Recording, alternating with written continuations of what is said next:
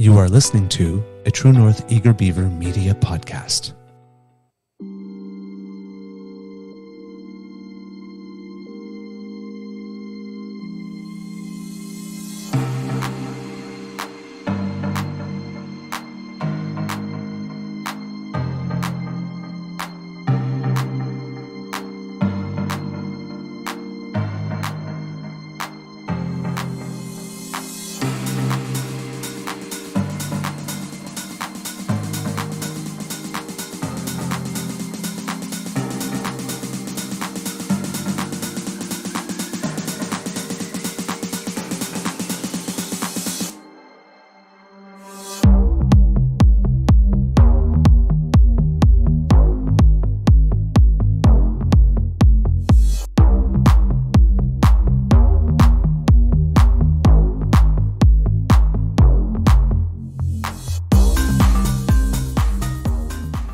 The True North Eager Beaver podcasts are proudly brought to you by our founding sponsors, the Miss V Mysteries from Corvid Moon Publishing, your source for science fiction, fantasy, and cozy mysteries featuring a broad diversity of characters.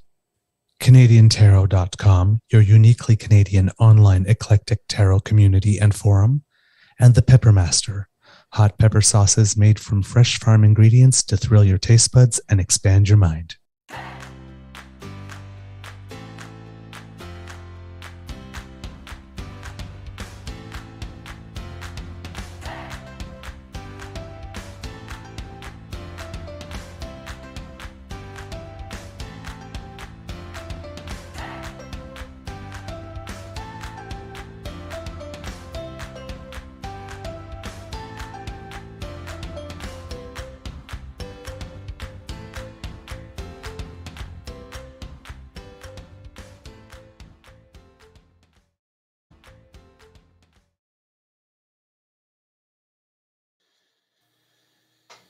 Well, hello, kits and cubs, and good morning, and welcome to Season 3 and episode number 89 of the Daily Beaver here on the Crier Media Network.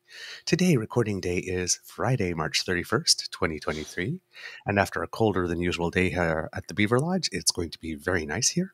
It is also the Transgender Day of Visibility, so sisters and brothers, we see you.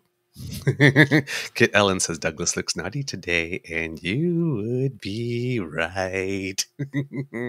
I am feeling naughty because though today recording day is Friday, March 31st, 2023, it really is December 25th, 2023. We've gone forward in time because it's the most wonderful time of the year. The Orange Shitstain was indicted, and now... Oh, yes, Indictment Day. Oh, man. I'm so happy. Oh, it's Christmas. And my birthday. And Canada Day, all rolled up in one. Well, he still Return on Investment Day. He still has to get convicted, though, right? I know, but geez, like, let me have this, man. After a life of criming, we like get to break out. I feel some Lizzo. Yeah, it's like turn up the music, turn down the lights. I got a feeling the case gonna be airtight. Okay. All right. It's about damn time. Yeah. Let's go, man. I'm feeling good as hell. You were about to go to jail. You were about to go to jail. Check his pants. Oh, man. It's just, I am so happy. Yes. Yesterday, finally, the news waiting for and proof, maybe, possibly, maybe, that it is true that no man is above the law in the United States, because so far we have not seen very much proof of that being the case. It's been mostly like, well, everybody is one man specifically seemed to be above the law up until now. But yeah, I know I got to manage my expectations. I know. Man can dare to dream. Yeah. Let me have this. Let me have this. Now, it seems that after, telling everybody that was going to happen last week when he really did have no clue, and then telling everybody that there would be death and destruction if he got indicted, and after telling all his people that they need to come, come to my arraignment will be wild. He didn't actually use those specific words, but, and nobody came out. Now people might start coming out now, but anyway, he basically just came out and said that we did not see what we saw. So his team says this was not an indictment for a crime. There was no crime because normally we indict people for no crimes. Yeah, that's normally how it goes. It's just the way it works, right? So yeah, it seems that for fudging the books and for asking somebody to cover something up, he is going to be charged. How would I say it? Michael Cohen said that this validates the saying that nobody is above the law, not even a former president. He was indicted in Manhattan. Trump likes to pump himself up so he can go around and tell everyone that he's number one. He is the first president ever in history to be indicted. This is true. Also the first president to lose the popular vote in 2 consecutive elections. Also the first president to be impeached twice. Also the first president. Anyway, so yeah, he's number one. He's number one. He's number one. Whoa! I need this big foam finger. Whoa! Can you say Schadenfreude? Oh man! Again, I know it is wrong to be this happy at the misfortune of others, but I don't really care. Okay, so Yusuf Selim, one of the Central Park Five. Remember that case in the United States where there was a bugger in Central Park that was murdered, and they suspected that it was 5 people, of course, who were not white that did that. And it seems that they were proven that was not guilty, and there was DNA evidence, but Trump still took a full-page newspaper ad calling for the death penalty for them. Well, Yusuf had a one-word comment. Karma. Comes for everybody in the end, right? Mm-hmm.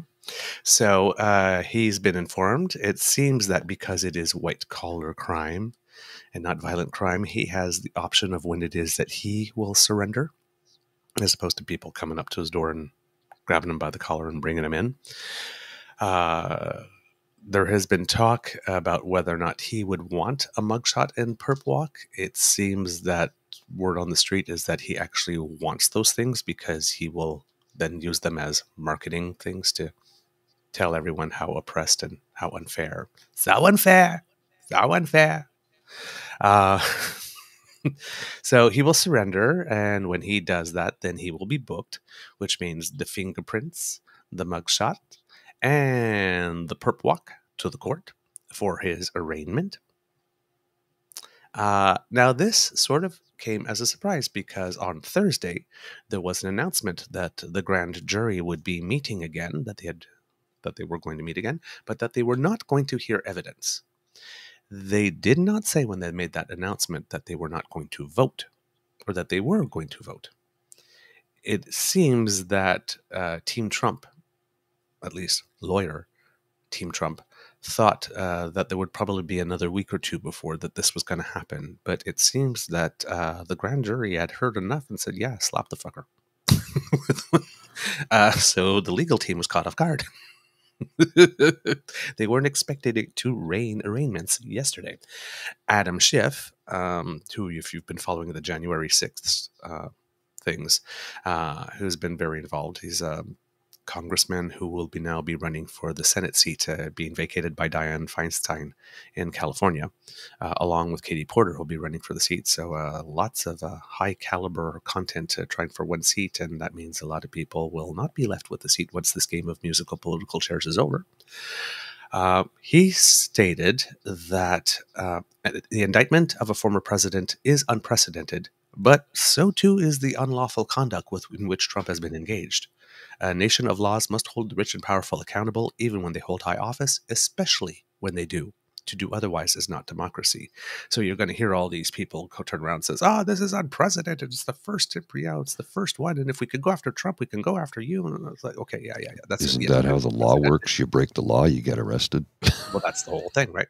And that's it's like, yes, it is true that these charges are unprecedented, but everything he has done has pretty much been unprecedented.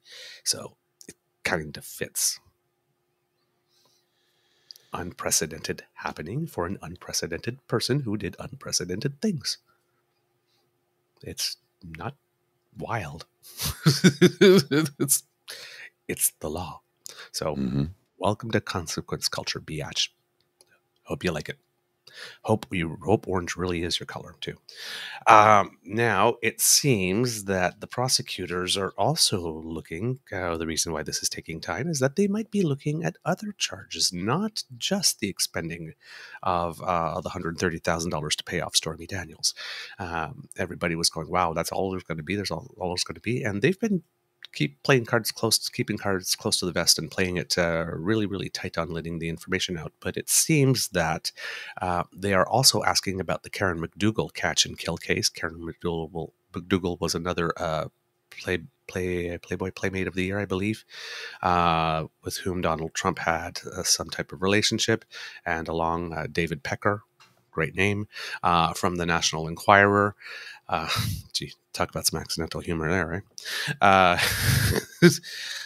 And Trump and a whole bunch of people had this scheme going on whenever he did something wrong to finally corner that person, pay them some money, for their story, and then never publish the story. That's what catch and kill is you catch the story, you do all the interviews, you get it all, you pay the person, you get the exclusive rights to the story, and then you bury it instead of publishing it. So they're looking at that, and it seems that these types of things may have been done a few times, and that would bring in what is called in the state of New York the Little RICO charges. Federally, in the United States, they have RICO charges. I can't remember what it stands for off the top of my head, but Racketeer Influenced and Corrupt Organizations Act. So they're talking about racketeering here, or organized, well, basically some type of organized crime. And certain states have similar statutes modeled on the federal statute, which is then called Little RICO. So it seems that under Little RICO, they're looking at these catch and kill stories potentially as being some type of form of racketeering, and which would make for an enterprise corruption charge to go along with the charges of having misexpensed this money or misreported this money. According to the United States Criminal Code, a person is guilty of enterprise corruption when having knowledge of the existence of a criminal enterprise and the nature of its activities, and being employed by or associated with such an enterprise, he or she 1. Intentionally conducts or participates in the affairs of an enterprise by participating in a pattern of criminal activity, keyword pattern, intentionally acquires or maintains an interest in or control of the enterprise by participating in a pattern of criminal activity, that's 2, or 3, participates in a pattern of criminal activity and knowingly invests any proceeds derived from that conduct or proceeds derived from the investment or use of those proceeds in an enterprise. So it seems that lawyers may be looking at that as well as additional charges in the indictments. The indictments so far are still under seal from the grand jury, so we don't really know what exactly he's going to be charged with. There is some rumors that one of them will be a felony. So there might be more than one charge, and that one of them is a felony. Kit Jim asks, do the lawyers get scooped up in those charges? The lawyers would not get scooped up in these specific charges. There are individual processes for them, and some of the lawyers are already involved in them based for months based on other things that they have done. Yeah. Oh, I see Jen says 34 charges total, so maybe there's been another release since we've been on air, and since I last listened to news that have revealed them. But last I had checked, they were still under seal. So I will do a check for that on the show while Mr. Grizzly's talking at some point and bring you more on that. Another development is that Trump's former chief financial officer, Alan Weisselberg, seems to be changing lawyers. Alan Weisselberg's lawyer was being paid for by the Trump organization, but it seems that the people in the Trump organization are not really too happy with the lawyer. They feel that he has been giving too much to his client and not caring enough about the man who's paying the bills. Now, Alan Weisselberg got a very, very sweet deal, only 5 months for lots of criming to testify against the Trump organization. He technically didn't testify against Trump. He'll probably still be retained to testify against the organization in other cases. But typically, if someone is changing their lawyer at this phase of the game, it might be because they think that their interests are no longer being put above those of the person paying the bills. Of course, the person paying the bills is doing so because they want their interests put above the client. So Alan Weisselberg may have seen where his bread is buttered and decided to change lawyers. Don't know. There's not too much details. There's also word on the tweet that the change in lawyers may have come from the Trump organization itself, that people on the inside may have convinced Eric Trump to cut off the funding for the lawyer because, well, the lawyer was doing his job too well on behalf of his client. So that's about where things stand now on what I have. But yeah, it started. And that's the first domino. Because I'm sure with all these different cases going on, a lot of people were wondering, well, who's got to go first? Who's got to go first? Because he's got that case in Georgia with Fani Willis leading the charge there. And it seems that all the people that have been trying to get out of having to testify by invoking privileges have all been losing their cases, even Mike Pence. Yeah, he tried to say that he was a member of the Congress on the day he was reading the votes. So therefore he couldn't talk because on that specific day, even though he wasn't elected to Congress, he was a member of Congress because he was presiding the ceremony. So the judge said, okay, with the speech and debate clause, everything you were doing during the ceremony, on opening the envelopes and reading the names and whatnot, okay, you won't have to testify about that. But everything that happened before that, all your conversations with Trump that were maybe you noticed him talking about criminal stuff, and all the things that happened after you left that chamber where you were opening the envelopes and reading the vote, you have to testify about all that, though.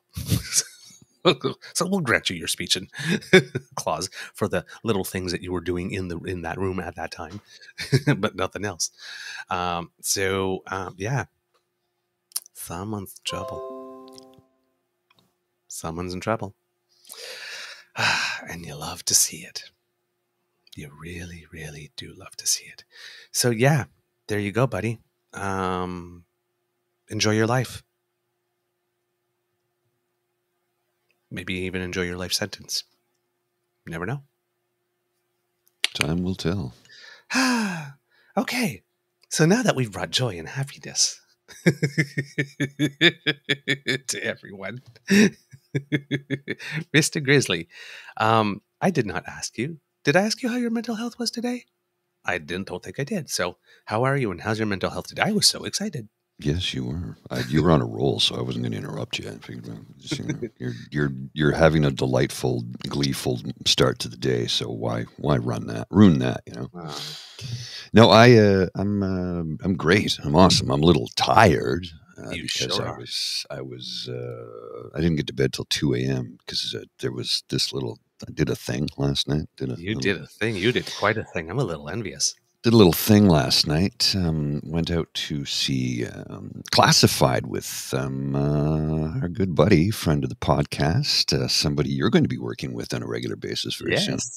There's a picture of me and him out in Burnstown, which is a small community of about 100 people, not far from Arnprior, just a little past Arnprior. And, of course, your response was, what the hell is this? And then, of course, Joe Williamson's.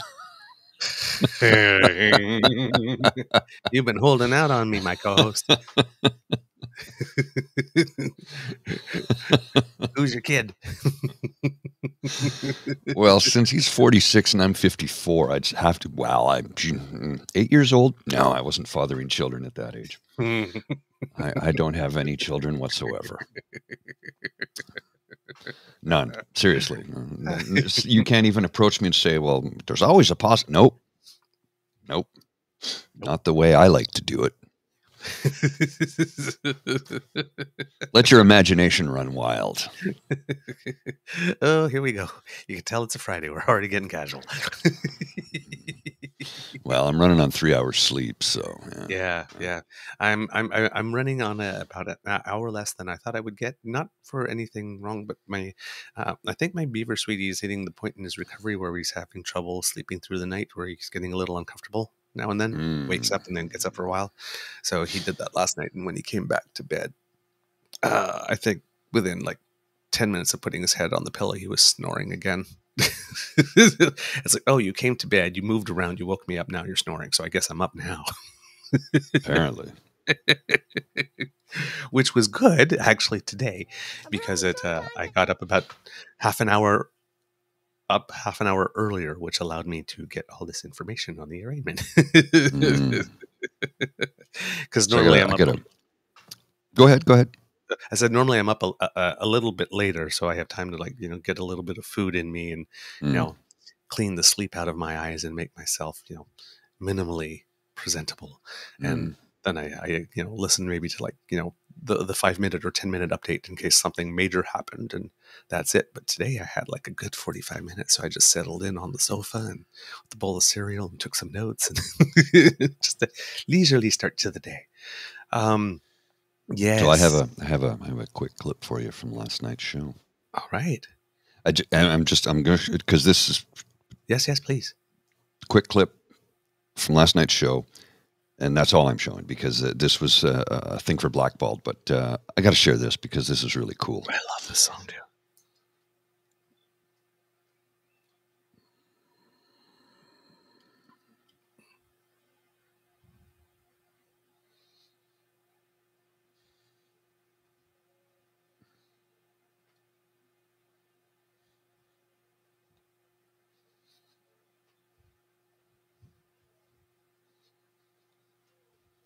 Oh, I don't think we have any audio. Oh, no audio? Well, we just heard something from the kit say audio with a question mark. Oh, sorry about that. We'll try that. I wasn't hearing any either, but normally when I don't hear any, it's still going there, so I didn't say anything to interrupt it. It's because when I brought it in, I forgot to share the system audio. So that's my bad. That's my bad. Bad tech. Bad producer. It happens. Here we go. Mistake. All right, here we go.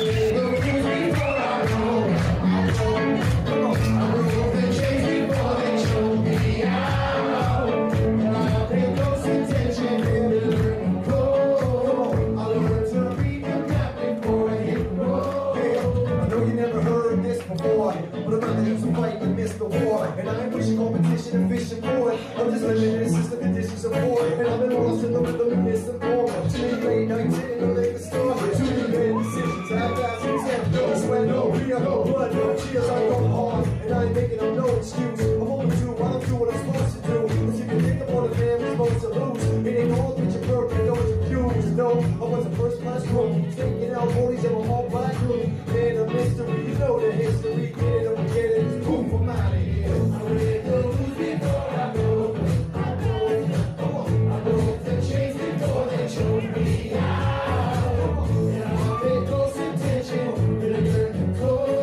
Attention, I learned to read the map before it hits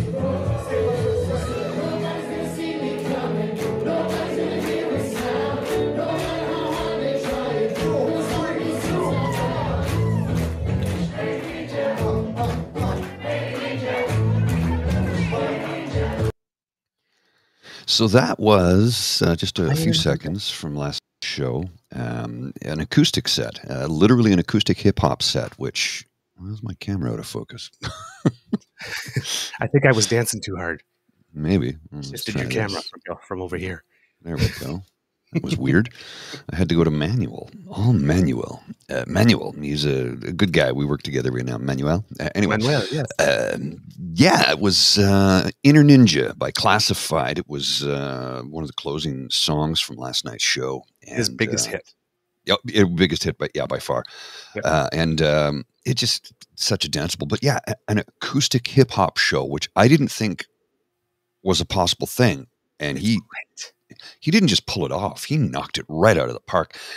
Small venue, but really intimate venue, like a really cool spot. And I don't want to talk too much about it because it's for James. He's got a whole blackballed segment coming up on it with an interview, and you'll see. That's all I'm going to say. I don't want to spoil it. He's interviewed him twice recently as well. Yes, and, I've listened with him, and they're great. It's this thing. He's reworked all his songs and made them acoustic, and I personally like it because I think, I mean, his lyrics are genius and he's got great flow. And I think that when you take out all those production things and just make it acoustic, you really get to hear the quality the song. Of the song. And the words hit different. The moods hit a little different. So yeah, he's absolutely fantastic. Kitland says that's quite a cozy set indeed. He's been doing specifically small venues, and he was nominated for a Juno for the album as well, of redoing his songs as acoustic. And I thought for sure he would win, but he did not this year. There was something that people preferred more. The song Ellen is called Inner Ninja. It's his biggest hit, but he's got lots of them that are really great. Oh, yeah. He's got a song called Changes that has Anjali singing the chorus line, which is fantastic. He's got a song called 3 Foot Tall, which is great song. I mean, if he played that last night too. Yeah. He's excellent. He's really, really excellent. So, yeah, please take some time to check it out. Kit's Classified is his name. And even if you're someone that's not particularly into rap, you might really like his music because of the lyrical content. There's actual substance. Yes. And well, the two musicians you saw him on stage with, outstanding. Yes. Both musicians and singers. Wait till you hear these guys sing. Like, holy crap. Yeah. Yeah. Really good time. Yeah. Anyway, I'm so envious. It was fun. It was a good night. Yeah. Oh, I can imagine. I'm so happy for you though. Thanks. It was a good time. It was, and one of those things is like, so Burnstown is 45, 50 minutes away. And I thought, okay, I'll try and get there a little bit earlier. And I neglected to check to see if the Sens were playing last night. They were. Yes. And they won, which was awesome. But, of course, you know where I live. Yes. Burnstown is near Arnprior, for those of you who are unaware. That is in the west side. Forever to get home. No, to get there. Getting home was easy. Getting there was difficult because the game started. Game starts at 7. I left my house at 6, and it took me 45 minutes to get across town. Yep. So, added 25 minutes to the trip. Getting home was easy because it was like 12:30 by the time I left. So no big deal. There was nobody there. But yeah, it was a bit of a challenge to get there. So I'm like, why is the traffic? I'm thinking, is there a Sens? I didn't think the Sens were playing tonight. So I'm driving along and I just hit a thing on the dashboard there. And it's like, yeah, there's a game. Oh, okay, that would explain it. Yeah. Rihanna just put a link in the chat there. You guys want to chat. A link for Classified. He's good. Yeah. He's good. So good Canadian kid. Real nice guy, too. Good Canadian kid. Yep, from the Maritimes. Our Sens, our beloved Sens, are now in 10th. They need to be top 8. They're 5 points behind the Pittsburgh Penguins. 5 points. They might make the playoffs. How many? Is it 8 or 8 games 7 or 6 games? Games? 7. 7, yeah. They're at 75. I think there's 82 in the season.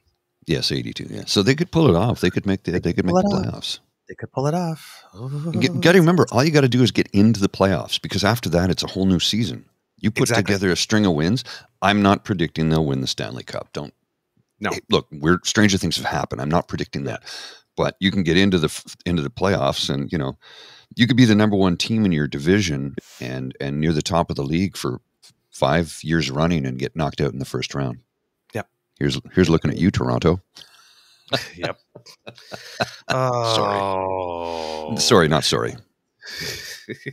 Well, that kind of happened to us. I have a curling update from my mixed doubles team did really well and won its first match. My 2-person stick, we missed the playoffs by this much. The top 16 get in. In construction, that measurement's called a CH. Yeah, we finished 17th. To 16 go in 17th, and it was literally the fact that the team that we were tied with, we had one more loss. We had one more win than they did, but we had one more loss, and the losses were used to break the tie, not the wins.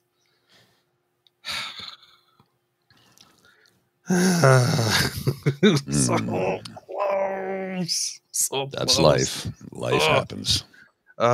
Darn. Had our, and it was really basically what happened for us is we had a rock that we were trying to take out, and we had to hit it on this side, and I happened to hit it on that side, which changed the hole. So I made the shot, I hit the rock, but it overcurled just at the last minute, and that's how we lost the game. And that's how we didn't get to the playoffs. I was so close. So close. Anyway, it doesn't matter. Yes, Jen knows what I'm talking about. In Scotland, it's a red CH. That's a unit of measurement in construction. Just move it a CH. Yes. Ah, man. I'm not going to explain it.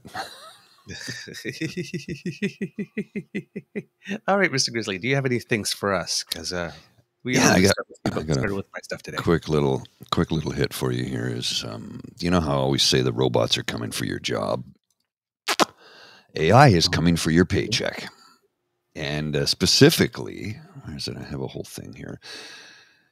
Advances in artificial intelligence promise to boost productivity and global GDP. Bad news is it could cost you your job. The study estimated 2/3 of jobs in the US and Europe are exposed to AI automation. A study of ChatGPT maker OpenAI put that number as high as 80%. Now, here's why it matters. Automation putting people out of work is nothing new. Of course, we know about this. This has been around since the dawn of time. AI is just the most recent iteration. What is new is the type of jobs that will be affected. Well, robots previously took the jobs on assembly lines. Now it's white-collar workers who will sustain losses. A study by the University of Pennsylvania found blue-collar industries were likely to remain relatively untouched by AI, with motorcycle mechanics, oil refinery workers, and short-order cooks amongst the least affected, though cooks will still have to go against Flippy the robot. I don't know if you're familiar with Flippy the robot. It's a burger-flipping robot. Okay. The study also claims that information processing roles like court reporters and blockchain engineers are exposed, and writers of quizzes and pop culture listicles could be at risk of replacement, as BuzzFeed employees are finding out. BuzzFeed is quietly publishing whole AI-generated articles, not just quizzes. So, interesting. The bottom line, AI could be the first technology in modern memory to cause mass job losses for the highly educated, and workers are starting to worry. A ZipRecruiter survey following ChatGPT's release found 62% of job seekers worry AI will blow up their careers. I've been saying this for how long now? Years, quite honestly, years, that between bots and AI, we're going to be losing millions of jobs.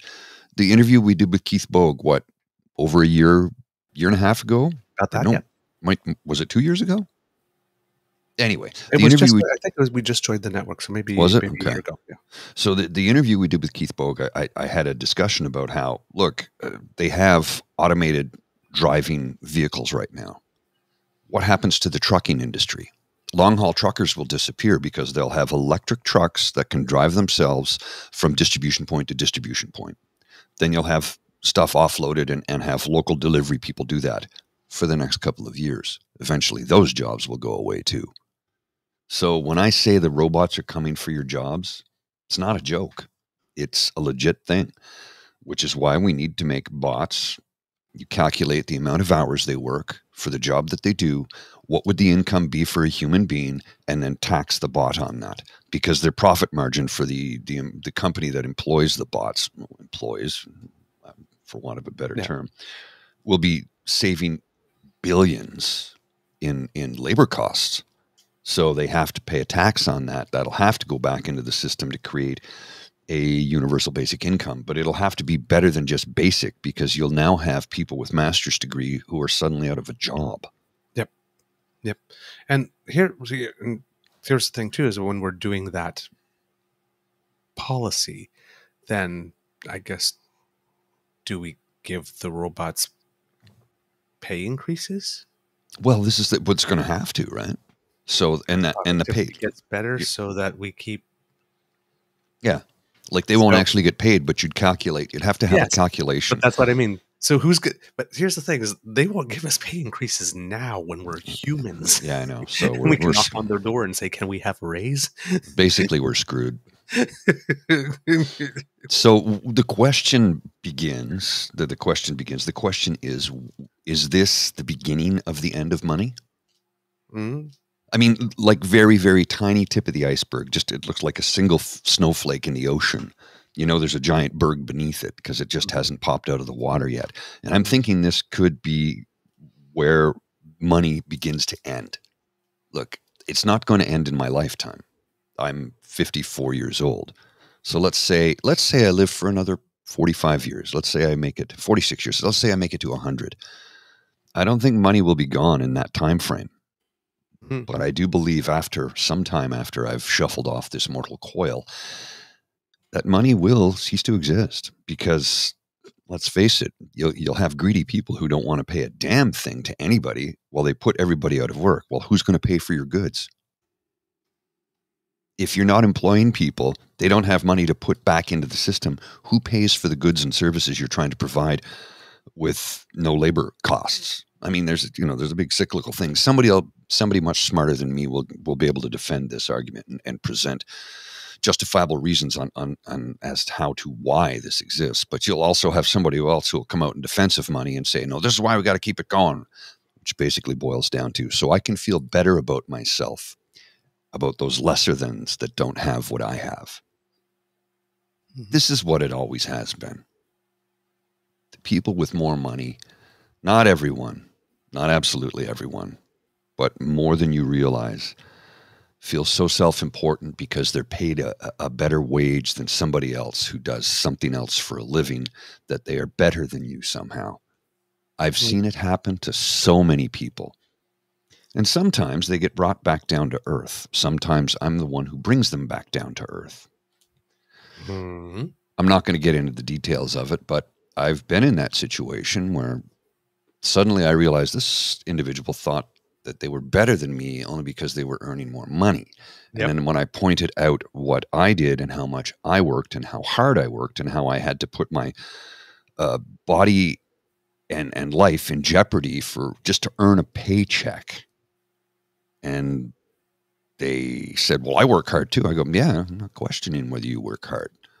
You worked an 80-hour week, so did I. The difference is, at any point in time on the job I was doing, I could have been maimed permanently or killed. And yet you earn more than 10 times what I'm earning. And do you not, like, there's the whole difference there. Right. Anyway, we brought that person back down to earth, and they came back to being who they are.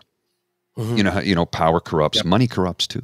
Money corrupts your mind, because you suddenly feel like, I have all this cash. I earned this. I deserve this. I'm entitled to. No, you're not, man. Somebody overpaid you for something that you're doing.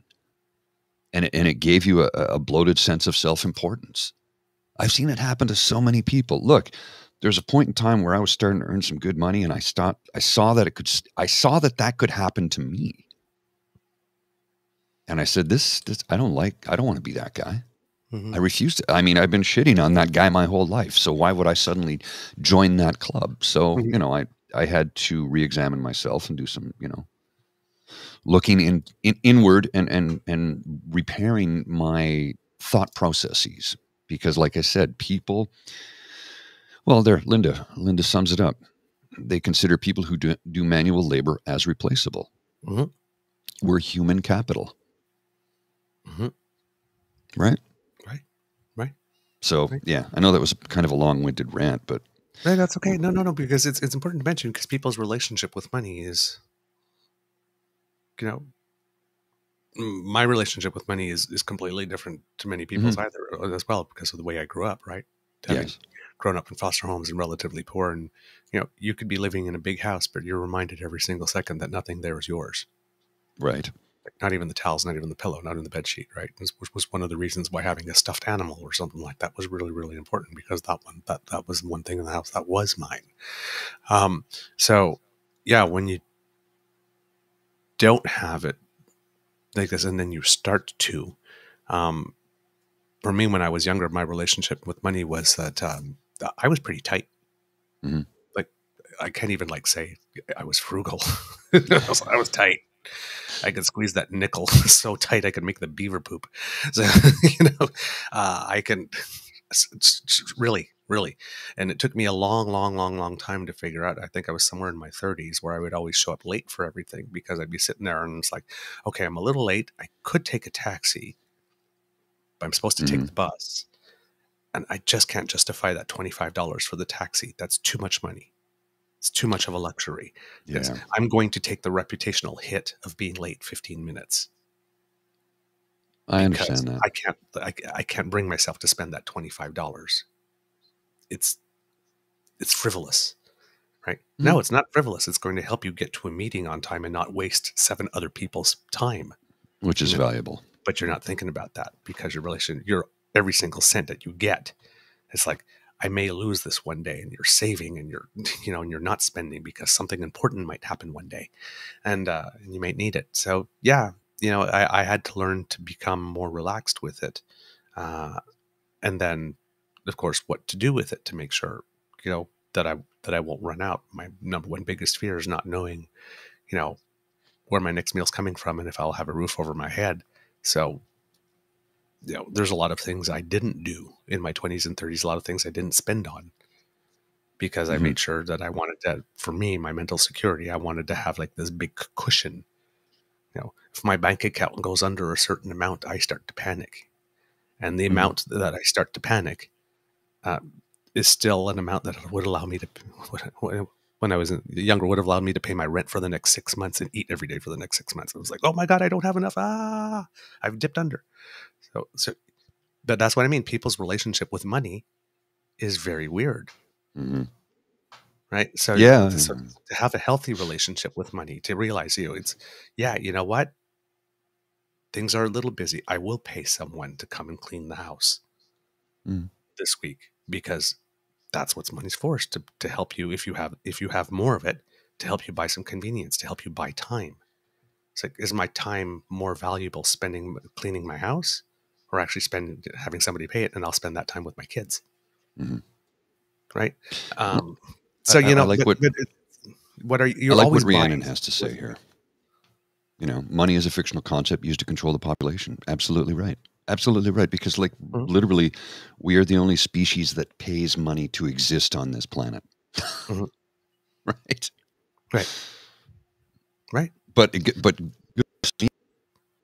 versus the effect of, well, why don't we just all contribute to one another and we'll all help each other out? Because that's that big C word that Theo Fleury likes to throw around all the time, which he clearly doesn't understand.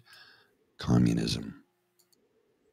Communism is when everybody in the community, the commune, contributes to help each other out. And I'm not saying let's go. That's not what I'm saying at all. I'm just saying the day will come where money will be useless and pointless because you can't eat it. Yep. So it was that saying is like, only when they've dried up the last river and pulled out the last tree will they realize they can't eat money. Yeah, like this comment from Sarika here. When I was a single mom, that's exactly what my life felt like on a daily basis. I was always in panic mode and would have anxiety come rent time. I'm the child of a single mother. So that's you get it. Maybe where I get it. It was like Erin Brooke, who is somebody I follow on Twitter. If you don't know who she is, seek her out. She's a brilliant young woman who was originally from Ottawa, lives in Toronto. She's a musician, and she does advocacy work. And she sort of she went viral on Twitter a few years back when she said, I've discovered that I'm no longer living in poverty when I was getting groceries and I filled up my cart and I wasn't adding up every single thing that went into the cart so that when I got to the cash, I would know if I had enough. She says, I realized I'm no longer broke. Mm-hmm. Or sorry, I'm no longer poor. Right. I'm no longer poor. She says, I'm not rich. I'm not middle class, but I'm no longer poor because I don't have to add up every single thing that I put in the cart. In doing the math in my head, so when I get there, I know I can cover it. She says, I just put the food in the cart that I needed. And when I got there, I realized, oh my goodness, I didn't have to think about that. Right. Now, that doesn't mean you won't be broke from time to time. I mean, I do groceries. I don't have to think about it either. Yeah. Until it gets a few days before payday, and then it's like, oh, I got to think about it. But that's being broke. And the difference between broke and poor is, you're not always adding up everything you have to spend money on to keep existing in life. And that's the difference. I'm not poor, but broke. Broke is something that I frequently am. Well, every time I turn around, I got to buy a new piece of gear, right? So it's just how it is. You build a business, that's what it takes. You got to spend money. Yeah. Every time I'm broke, it has nothing to do with money. it's either something, my lower back. They'll get your mind out the gutter. It's either something about my lower back, and I'm laying on the floor, or I'm just too damn pooped to pop. You want to do something? Hey, let's make some food. Okay. Want to make a salad? That means I have to cut stuff. That's exhausting. Let's order something. Well, I don't necessarily disagree with what Elaine is saying here, but I've been poor.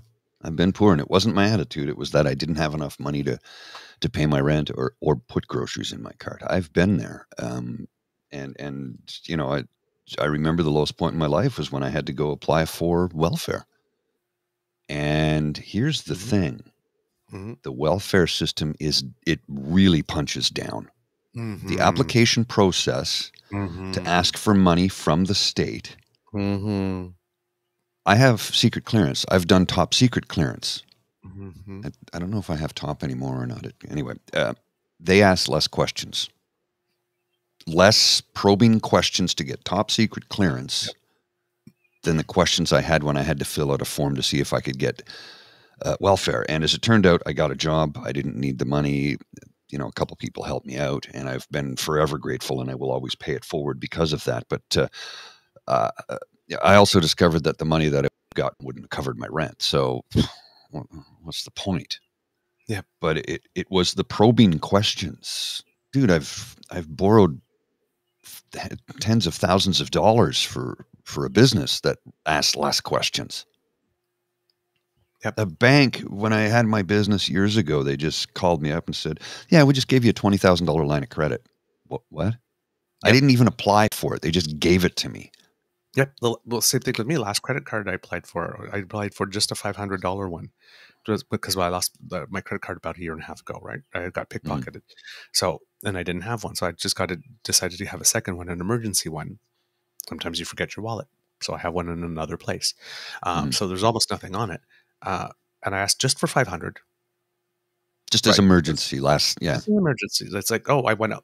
Darn, went to do groceries, forgot my credit card. Oh, well, I have this other one stored here, right? I left I was paying something on the computer and I left my wallet on the desk here. Well, I got this. I'm not stuck. I don't have to run to an ATM and leave everything at the cash. Yes. Hold on, I'll be back. And all that kind of stuff. Well, the other day I hadn't put anything on it like for about 3-4 months. And then I put like $200 on it because I didn't have my wallet one day. And then I just like go back home and I go to pay it and I look at my credit limit. My credit limit's $8,000. They raised it $7,500 over the past 6 months without even telling me. Here you go. Here's a whole bunch of credit. I'm like, I don't want or need it. Why are you putting this at my disposal?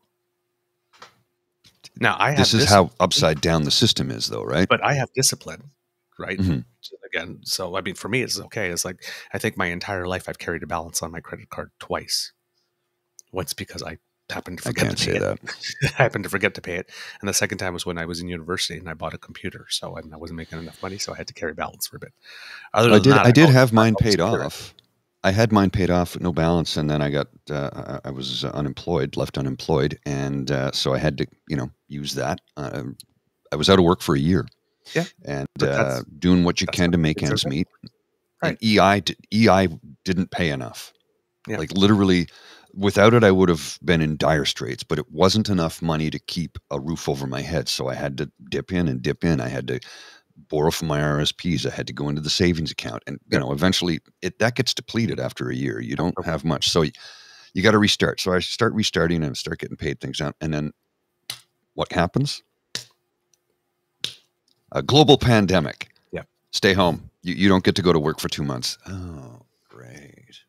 And then work for 6 months at reduced salary with no vehicle allowance. And I know I'm complaining with a full mouth. I am. But all those people who were whining in my neighborhood screaming freedom going, you know how much I lost? I'm like, we all did, you selfish prick. Yeah. I will never recover the money I lost in that time. Never. I had my next 4 acting shows lined up when COVID hit, some of them paying jobs. Those places all did gone. not come back. So guess what? We all lost. There's not a single person who didn't lose something. Yeah. So the difference between you and I is, I don't mean you, sir. I mean myself and the people who occupied my neighborhood was I didn't whine and cry in the streets and complain and ask to overthrow the government and shit on somebody's doorstep and scream freedom and blow horns and light fireworks, and because I'm an adult. And adults just go, well, sometimes that's just how it goes. So let's just pull up our socks, put on our shoes, go back to work. Yeah. What are you going to do? Well, the system wants to keep you down. Oh, you're just realizing that now? Yeah. Welcome to reality.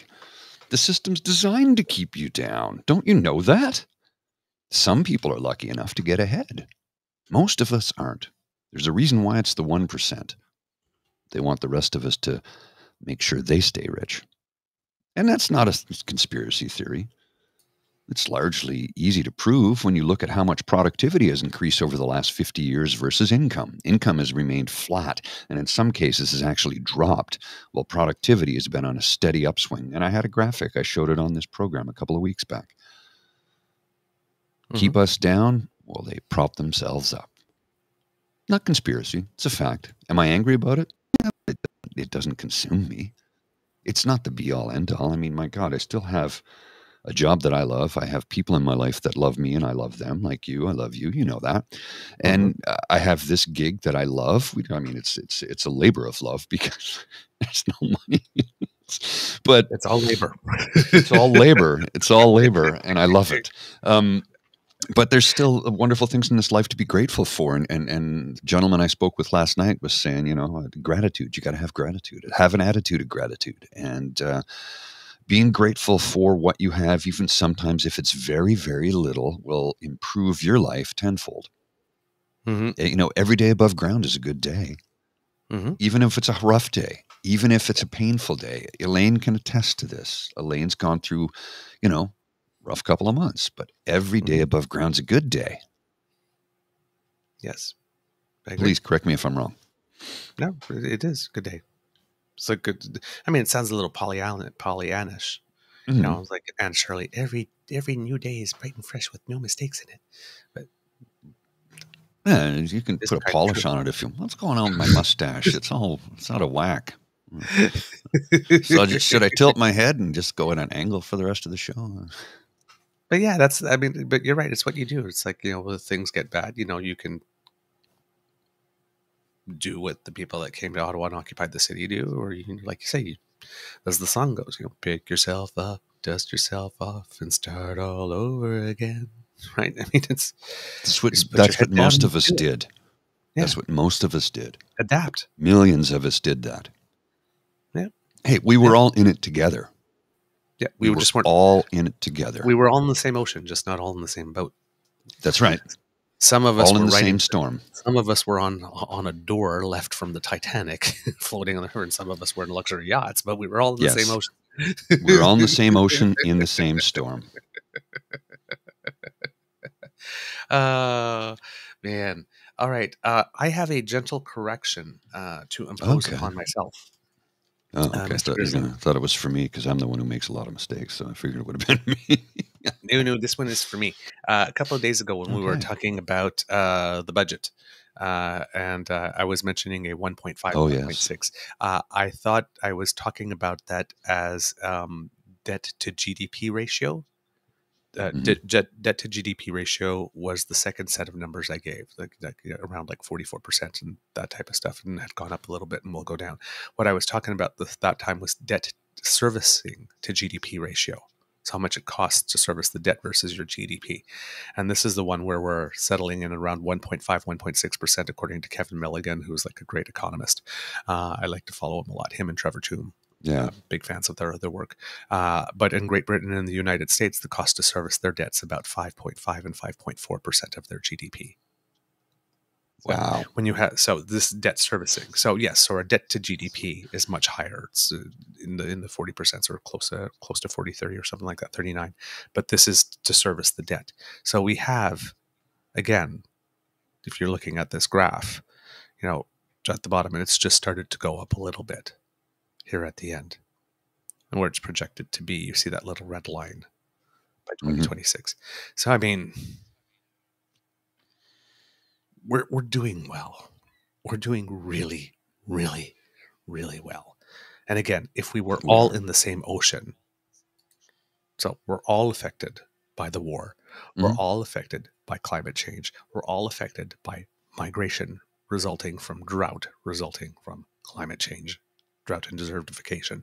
We're all suffering from supply chain backlogs due to the pandemic. And with all of that, My line of work especially. we've all had to borrow. There's very few countries, if they had the ability to it, that did not go into more debt to take care of their people. Yeah. So with all of that, and this reckless inflationary spending by Trudeau, that's apparently sending us all into the poorhouse. What it costs us to service our debt is 1.5 to 1.6% of GDP. After all we've been through. Yeah. After all we've been. We're doing good. We're doing good. Your PP imitation there reminded me of something about how he was railing on last night about the Trudeau government is going to ram through C11, and they just did it. They just forced it through. I'm like, well, they're a minority government, so they can't really ram through anything to begin with. Right. And I think millions of people have been confused by what Bill C11 is. And it's corrupted a lot of people because they've been told what certain parties want them to understand about it, which is it's gonna take away your right to earn a living on YouTube. No, it's not. It's going to censor what you have to say. No, it's not. It's just going to enforce our charter rules, which currently exist. Things like hate speech, not allowed in this country, punishable in this country. Mis and disinformation, which we all know is detrimental to all of society. Part of the Bill C11 to prevent that from lies. Part of that is meant to hammer down those who will hammer on others, prevent cyberbullying. If you counsel someone to commit permanent physical harm, I'm not saying the word, you know what the word is, you will be punished. They're bringing in new laws because the laws need to catch up with the current times that we live in when it comes to the technology that we use. And like I said, a lot of people have been corrupted by certain parties who seem to think that this is how you defeat a government, by lying to the public en masse. And I've perused, I haven't read through all of Bill C11, although there is a link online where you can read through it. And I'm like, there's nothing in the wording there that I find at all threatening to what we do.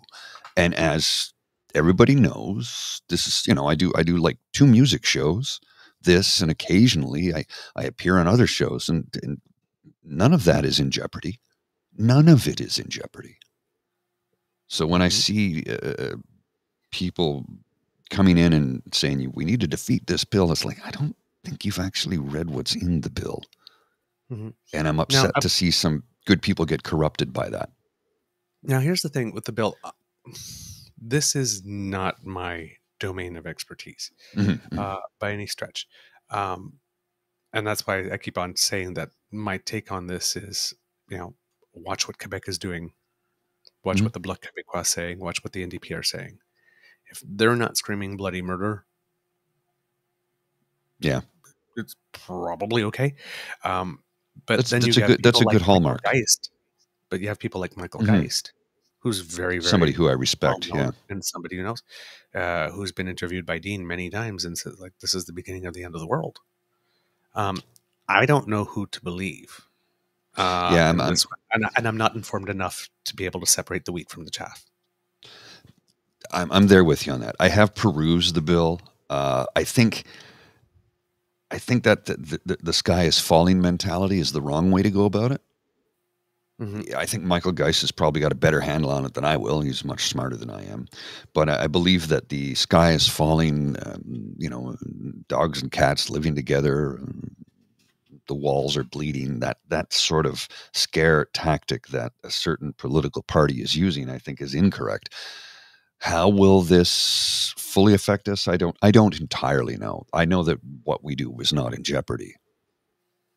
Yep. I would suspect it's not as well, only for to me, it's a bit like the IRS story in the United States, where they've hired 87,000 more people and they've said, oh, they're coming to get you. But we really found out is that because the department had been cut so much over the previous years that the only thing that they could afford to do was audit very poor people who can't fight, who can only do it online, or right.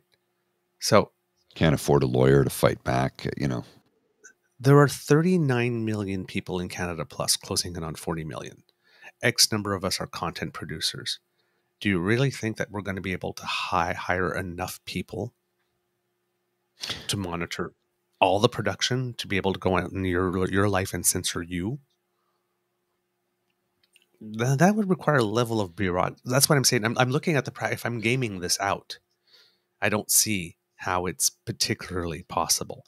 But again, right, it's legalese, it's fine print, it's, all those other things. But I don't, from my understanding was that, trying to make sure that media gets some compensation for their content that is on online platforms, making sure that there's contributions to the various CanCon funds, making sure that our legislation is there, making sure we can tax the streaming services from other nations like we do the ones that originate in Canada, just to eliminate the unfair advantage. Those were the main things. I'm not sure. I don't know. It just seems to me that if we were actually regulating content, that we would hear about it from the usual suspects in the country whenever we have anything that has to do with culture and representation. Yeah, so it makes me call into question all of these "the sky is falling" sort of and we do monologues. and we do know that on the other side, that on the pro-internet side, this has always been not very regulated, and we want it to remain. That's the thing. We want it to remain the Wild West in that sense. So there is a vested interest. There is an argument that's self-serving on the other side against any regulation whatsoever. And like I said, there's only one of me, and there's only so many topics I can be interested in. Well, and there's and this one, to be totally honest, I have very little interest in. Equally so. You got to remember too, To be honest. and this is what's important. We live in a democracy. So if this bill comes through and it starts to affect enough people, what do? Well, you write your MLA, your MPP, and your MP, and you say, we need to amend this law, and here's where we need. And that's how it gets done. Yep. Do you really think the federal government wants to eliminate revenue? Tax revenue. People who earn millions of dollars online, and there are a lot of them, eliminate the tax revenue that they generate because they want to. That doesn't make any sense. Yep. I see it. So yeah, it's as I say, kids, I have to plead ignorance and wait to see how it pans out. It's the type of thing that I listen to stories of, and I listen to comment from better minds than mine. But I have not been, after hearing everything on both sides, I have not been able to get a sense of whether or not this is something we need to be afraid of, or, as all things, vigilance and caution, of course. But yeah, I don't, again, it just seems to me that if I heard the Parti Québécois in Quebec really losing their minds over this, or the CAQ, then you'd have my attention. And at the moment I don't. So, yeah, and you know what? We all use shortcuts, right? This is a thing, right? Know everything. So it's like, I can't know everything, but I know this person knows, so I'm going to rely on that person, what that person says, right? I know enough to know that this person knows what they're talking about. That's a shortcut, because that person could be wrong on any given day. Right. So Yes. we all take shortcuts in life. We all take these mental shortcuts to get through. There's so many things to know. There's so many things to worry about. I'm worried about the state of my democracy. I'm worried about, one of our national parties seeming to be perfectly content with to dispense with democracy. Meeting with people who are, closet, well, not so much closet, but proud to be closet Nazis, I guess. Yeah. These are the things I'm worried about. I'm worried about whether or not kids can go to school and not get targeted because they're different. I'm worried about people being able to read what they want to read, and I'm worried about these are things I'm more concerned about. So how the government is going to regulate the internet for again, I figure if I have an issue, like you say, we'll have time to address it later. And legislation is like that as well. I mean, there's very rarely are you going to get a piece of legislation that's going to be perfectly right the first time. You're going to get it, and then you're going to make some adjustments. And sometimes it's not even the law. Sometimes it's just the regulations under the law that need to be adjusted and that type of stuff. So, it's let's give this time to play out, because there's a lot of people with a lot of vested interests. I think I would even assume that the internet service providers and those companies, if content was going to be regulated to a point where people would say, screw it, why make content? Wouldn't be happy either. And we'd be hearing from them on this bill in that capacity. So yeah, wait. The thing is, in politics, right, we often think that somebody's puts the mic in your face, so you have to respond. It's not the wait case. and see is I understand there's a lot of things panicking right now. So yeah, but there's a process in place at the moment. I trust the process. I'm going to wait to see how it pans out. And if we need to make adjustments, we will. Is a perfectly good answer. Do we, people don't use it often enough. Should we address, I'm trying to get the temperature of the room here right now, because I'm in a really, you ever had, wake up and you just feel a sense of blissful chill, relaxation over your body, your mind, that's where I am right now, on 3 hours sleep, which is weird, because I should be cranky and tired, and I am tired, but I'm blissfully tired. I'm very happy right now. I'm very, very happy right now, which is a wonderful place to be. Something to do with it? Friday, I had such a wonderful time last night. It was, got to meet some new people, which is always a joy. Checked out a new venue, got out of the house. It was a combination of things. So I'm feeling that blissful sort of warmth. Anybody, maybe this, I'm gonna pose a question here, and then I'll go with where I'm going.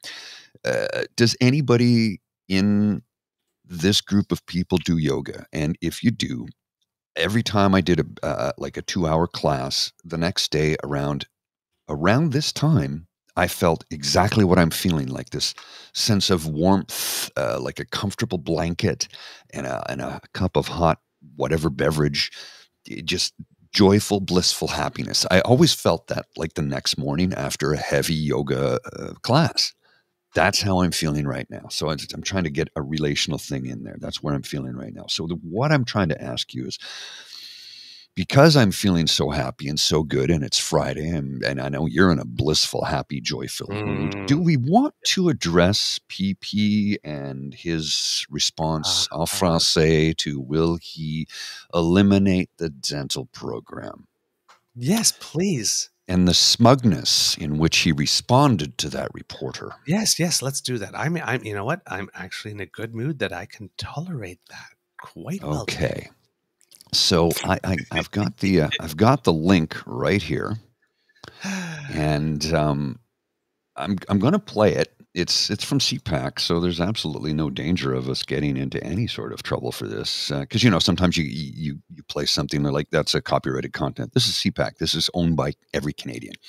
Right. So for those of you who haven't seen this, whoops, let's just bring it up on the screen. I want you to pay attention to his body language and his tone and the way he speaks down to the female reporter. Oh, of course, female.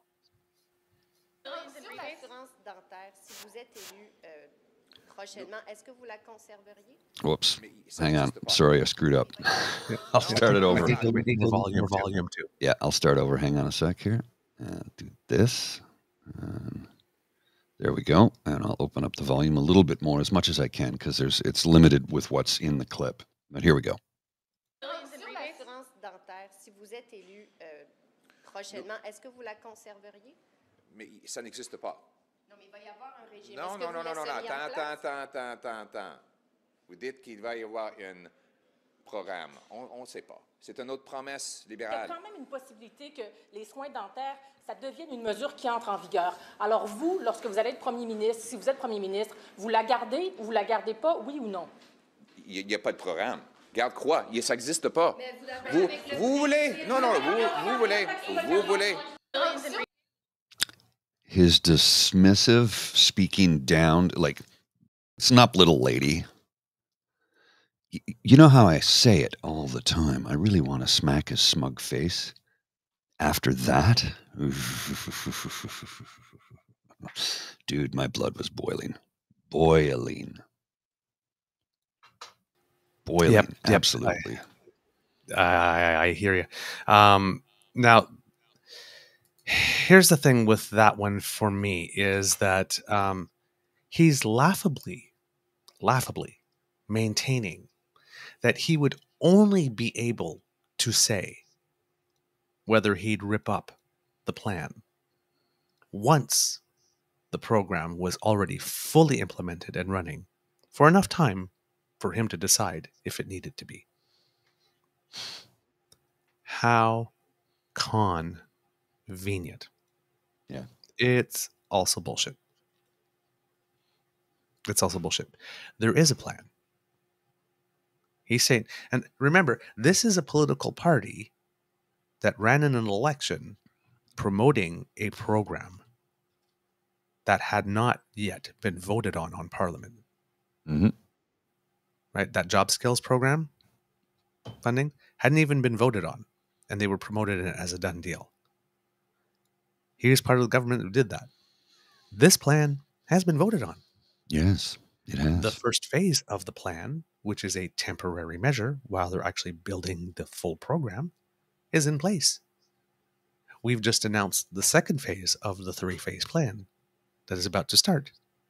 By the end of this year, I believe, those two things will then be canceled and rolled into the actual program where the third phase will happen, and everybody under $90,000 will be able to qualify. One's under $90,000. So there households under 90,000. Households under 90,000, yes. So there is a plan. He says the plan, there is no plan. There is a plan. The program, full official, because if we're being super pedantic, the program doesn't exist because right now we have a temporary measure that will be rolled in to create a program. But there is a plan. And the plan's already started. And the whole premise of his answer is that the plan does not exist. There is no plan.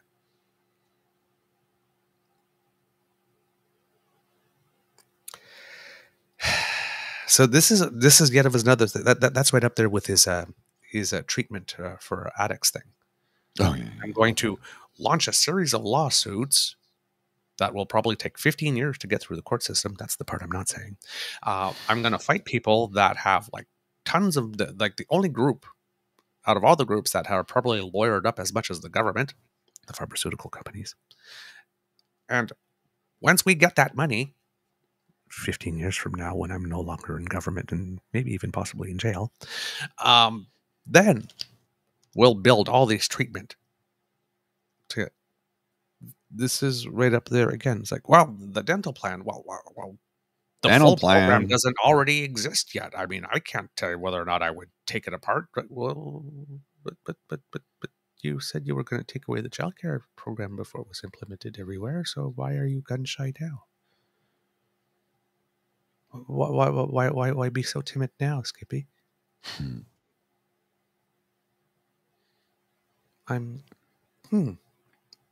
Are you in awe of the leadership yet? Apparently. I can't say no. Wait. No. Don't ask me for an answer now. No. But I'm a leader. I'm your next prime minister. Send me money.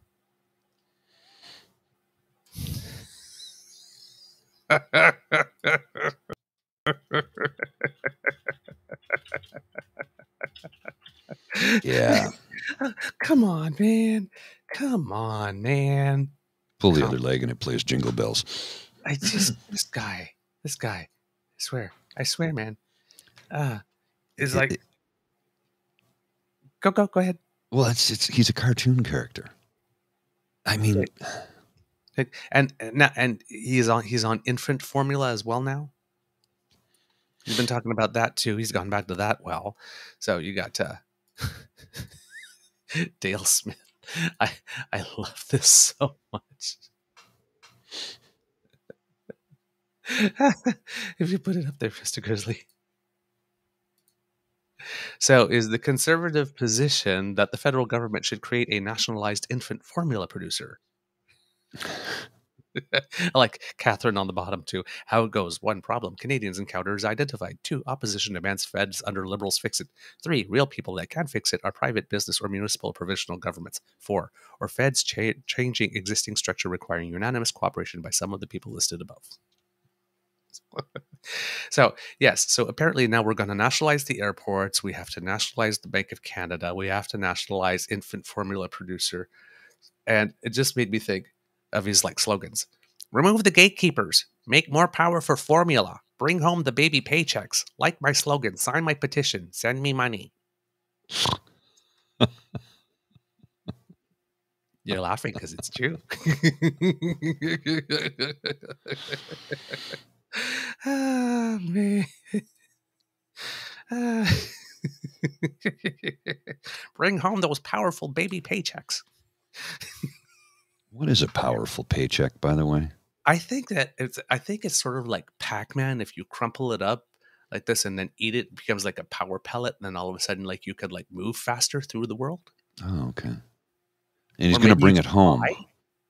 He's going to bring it home, though. He's going to bring home powerful paychecks. Yeah. And that's the other thing, too. That doesn't even make sense. Is he auditioning for Les Miserables? Bring it home. Bring it home. Bring it home. Bring it home. What are we bringing home? And do we want to catch it? Is there a cream for it? Yes, it's only $250 a tube, though. So yes, but it's like, what is it with these things like Aaron O'Toole? Are you with me? It's like, well, let's bring home this. Let's bring home powerful paychecks. Let's bring home. It's like, where do they get these? I honestly don't know. We're going to make life better. Are you with me? Well, I'm with anyone who wants to make life better. Yeah, who would be against that? Tell me how. Share with me. Building more homes for people to live in. Okay, sure, I'm down with that. Tell me how. Got to remove the gatekeepers. Okay. Tell me how. And then how does it work once we remove the gatekeepers? I'm just, tell me how. I'm not, I don't think I'm being too demanding. Am I? Or unreasonable? No, not at all. So it's just like, okay, I understand removing the gatekeeper part, but then what happens when no one's manning the gate? I mean, he's literally at airports where there are gates, literal gates, saying to remove gatekeepers. Well, he's going to I mean, if there's one nationalize. place you're going to have a gatekeeper, it's at the damn airport. Remove the gatekeepers. Why can't Trudeau get groceries into people's carts? Why can't he get food on the shelves? Why can't Justin Trudeau hurry up the lineup at the airport? So your suggestion is to nationalize everything, completely destroying the free market. Wouldn't that be communism? Wouldn't that be dumb? Before we even get to communism, wouldn't that just be dumb? Well, of course, but the thing is, it's like all of his supporters scream about Trudeau, the communist dictator, which those are completely diametrically opposed.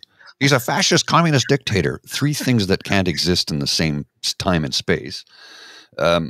And yet then they have this guy who is literally spouting things from the Communist Manifesto. The government has to make sure you can get affordable groceries in your cart and that the stores or the shelves are full of groceries and the lineups at the airport. I'm like, you are literally preaching communism. Literally. The government takes over everything. It's all owned by the state and everybody has enough. That's what communism is.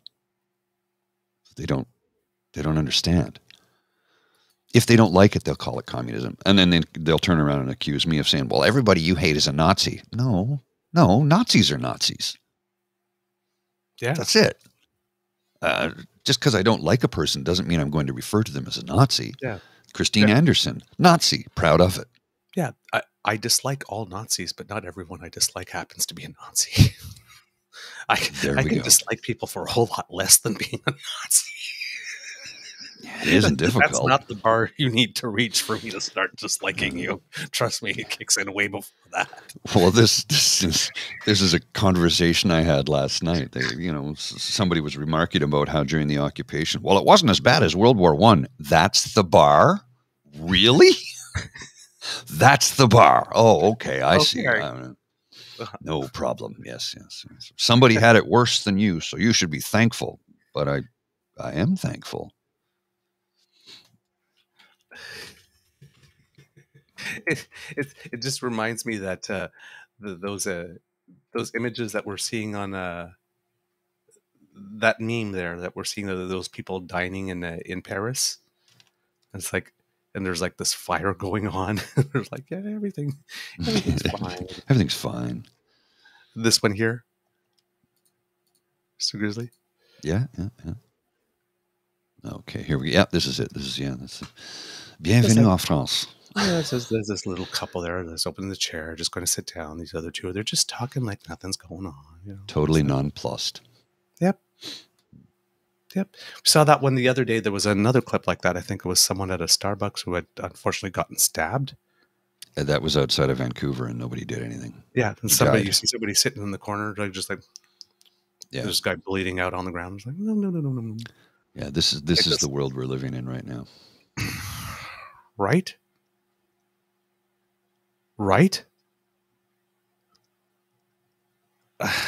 Just that's the thing that makes me wonder every now and then. It's like, I mean, again, I'm hardwired for optimism, and I like to believe in the best in our fellow humans. And then every now and then I can see, okay, so you're just going to keep on having that latte while somebody bleeds out 10 feet away from you.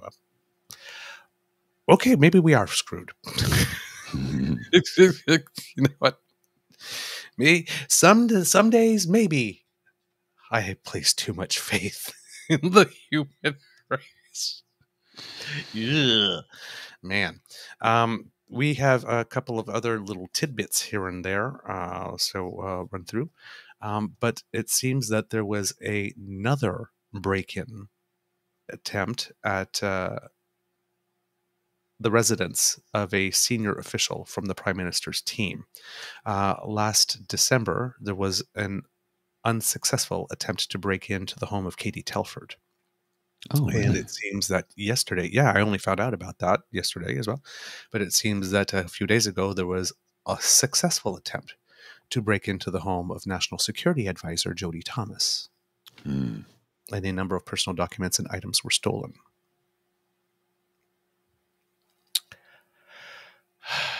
Conveniently, the China story seems to have died down all of a sudden with the threat of the lawsuit. And then there's a break-in at the National Security Advisor's home where personal documents and items were stolen.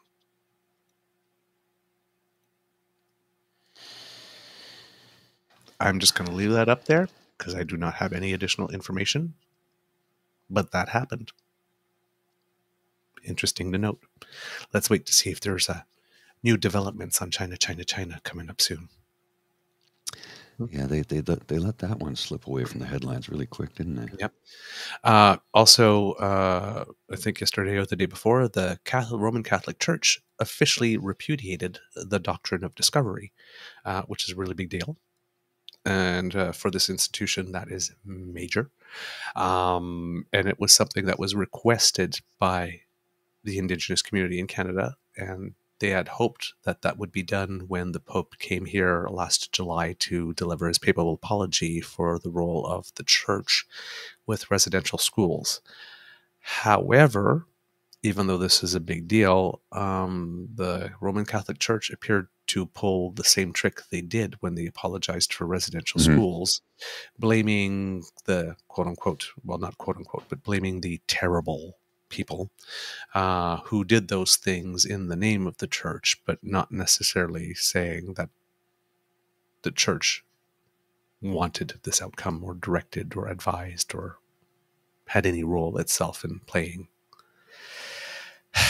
That, again, I know people take the steps that they can take at certain times and when the Pope is limited to how far he can go by pressures on the inside as well.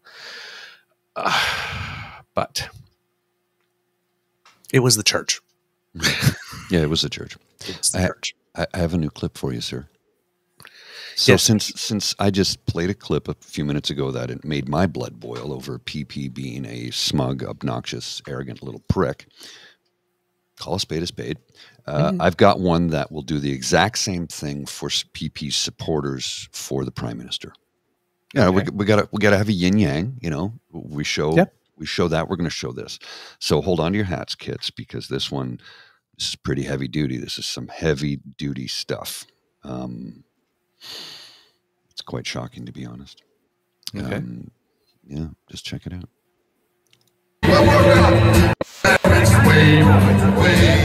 Sea over now, I'm as happy a man as the sea will now. There's no other life for a sailor like me, but to sail the salt sea, boys, sail the sea. There's no other life but to sail the salt sea.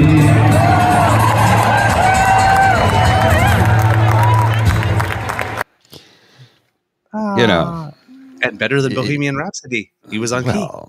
Yeah. That's just up the street from me, by the way. That's I worked on that project. Here, let me just put up a still from it.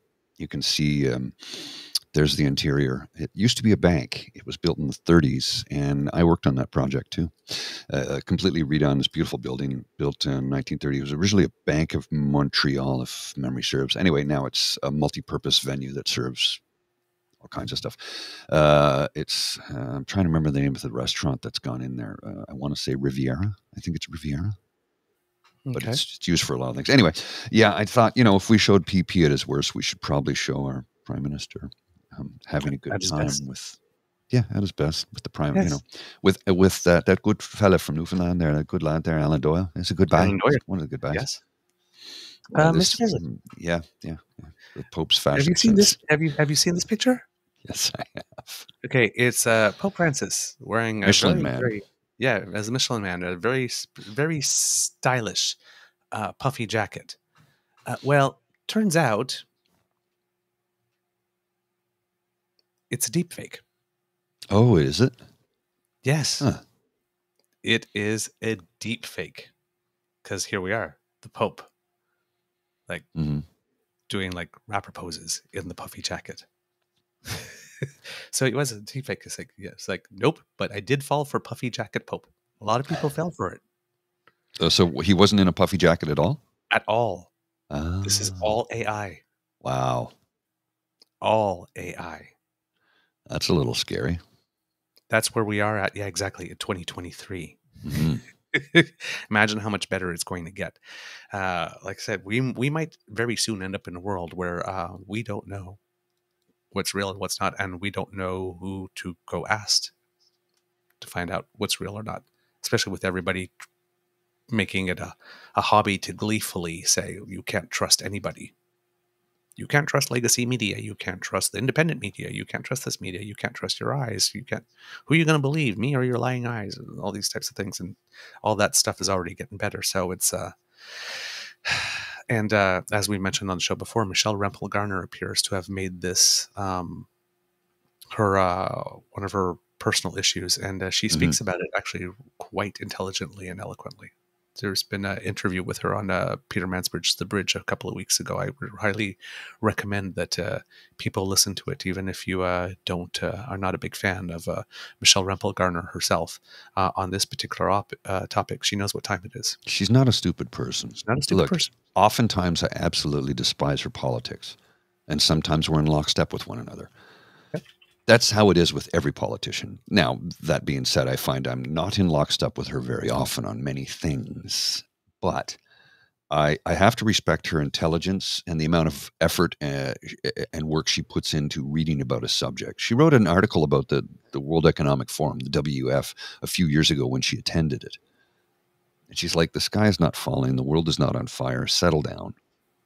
But Skippy, who believes in freedom, freedom, freedom, would not allow any of his MPs to go to the World Economic Forum if he was prime minister. Wait a minute.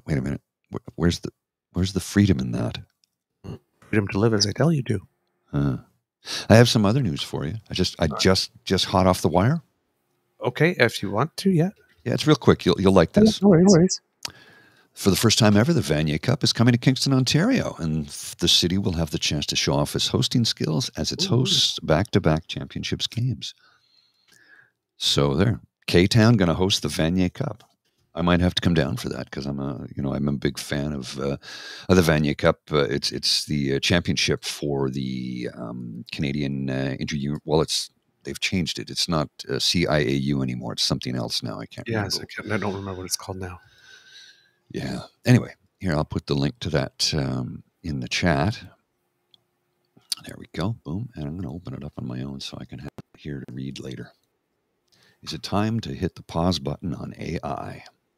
Yep. So this is an article that Michelle Rempel wrote for her Substack, but it is connected with the Bridge with Peter Mansbridge episode, and I will try to find that as well for you and give it to you, Mr. Grizzly, so that you can post it while we're chatting some more. Other things going on in the news, if you're worried about Silicon Valley Bank and the state of the banking system, it seems that there has been a plan for it to be purchased. First Citizens Bank in the United States has, it's a Raleigh, North Carolina-based bank, has entered into a purchase and assumption agreement for all the deposits and loans at Silicon Valley Bank, which are estimated at $72 billion. They will be getting it for $16.5. I would have thought it would have been like $1. It does seem that things have been stabilizing as well, based on what the stock markets have been doing this week, and the U.S. banks in particular. So things seem to have been stabilized as well. So we might not get that contagion, although we still don't know what's on the balance sheets of all the regional banks yet. So there still could be some surprises. But for now, it seems that the measures that have been taken appear to have contained the issue. Just wanted to let you know that I have heard from our guest today that was supposed to be here, apologized, said had to jump straight into dad work. Hey, So, that's cool. That's life. He's committed to coming on Monday, so we will have him then. Good. Yep. So we were just chatting here, and yep. So there you go. We'll take care of that. So sorry, apologies for that, kids. But our interview with the president and CEO of Main Street Research Company, where we'll talk about polling and some stuff having to do with attempted political influence by the People's Republic of China, because he has some thoughts on that too. That will be on Monday. But it doesn't matter, because we're here together and we're having a great time. So Hell yes, yeah, we are. yeah, hell yeah, we are. So that's the thing with Silicon Valley Bank. That is very important, so that just if you've been panicking or just monitoring your investments a little more closely lately, you can breathe a bit. Oh, I got something hot off the wire. Okay, please, let's do it. Wow, I did not see this coming. Hang on, let's see if I can. I don't know if I can blow it up at all. I'm gonna. Oh wait, I know what I can do. Just a sec. See if I can blow this. This is a surprise. Possibly should have suspected it to a certain degree, but nevertheless, here we are. Hot off the wire. Aaron O'Toole announces he will not seek re-election. He's stepping down. Yeah. Bowmanville, Ontario today, the Honourable Aaron O'Toole, Member of Parliament for Durham, announced that he will not seek re-election and will resign his seat at the end of the spring session. He announced the news in Durham during a speech to the Clarington Board of Trade. Whoa. Yeah, that's big news. That is okay. So wait a minute. Wait. Okay, so we have Taze and Savage leaving and not running again in Alberta. We have Fullerton, who left in Ontario. We have Alain Reyes and Senator Jean-Guy Dagenet, who left the party soon after PP. And now we have Aaron O'Toole, who we haven't had a chance to talk about it on the show, but who had been making some media availabilities over the past few months, saying how he would handle certain things a little differently. Mm-hmm. So now he's lost Aaron, and Aaron is like at the end of the spring session, like, I'm not sticking around. There's trouble. Yeah. There's trouble. Rats are leaving the sinking ship. There's trouble. He's losing the former leader. Mm-hmm. Well, I mean, he did kind of torpedo the guy. Don't get me wrong, but there's another former leader that's in his core team. Mm-hmm. Scheer, the guy who just can't quit the public teat. Say, not teeth. But he's going to. No, you take that away from you. He's got his teeth marks into the public teeth. That's for sure. Been sucking so hard on it. So yeah. Wow. I don't know what to. Well, I mean, kind of happy. Mm-hmm. Well, the party's imploding. The party's. And yeah. I think he did not admonish or kick the MPs out of caucus who sat with a Nazi. I think that was the straw that broke the camel's back for a lot of people. And I think it's going to be a trickle. I don't think it's going to be a deluge. I think it'll be a trickle over the next several coming weeks and months of people just leaving because they're trying to exit gracefully, maybe. Yeah. I don't know. Well, especially as he's showing that he's not able to pivot. Because it's September now, right? He was elected. He became the leader in September. We're in March now. We're starting April, October, November, December, January, February, March, April. 7 months. He's not growing. Yeah. He's not growing in the job. He's just doubling down on whatever it is he brought to it. Yeah. I guess some people don't want to be part of that. Can you blame them? Wow. No, I can't. Aaron O'Toole had said he needed to try and bring the party closer to the center because he felt it had swung too far right. And I agree with him. Yeah. But look what happened. Him trying to do that, he got torpedoed by the people in but he should have been position authentic. to do it. That's his problem. Yeah, his problem is that he ran for that leadership because when we commented it while he was doing it, as Dr. Jekyll, when 3 years before, when Scheer won it and he ran against him, he was Mr. Hyde. When he went against Scheer, he was a true progressive conservative, and then 2-3 years later, he had changed his whole values wholesale and said, "I'm a true blue conservative." Well, it's like, well, but without mentioning one thing about his conversion to true blue conservatism from wasn't authentic. And then he said he would do all these things, and then in the campaign he tried to do that pivot to the middle thing and flip-flopped so many times and did tumbling passes worthy of Cirque du Soleil and got eaten alive by his own party. And then more unceremoniously dumped than was Mulcair. And that one was pretty embarrassing. So,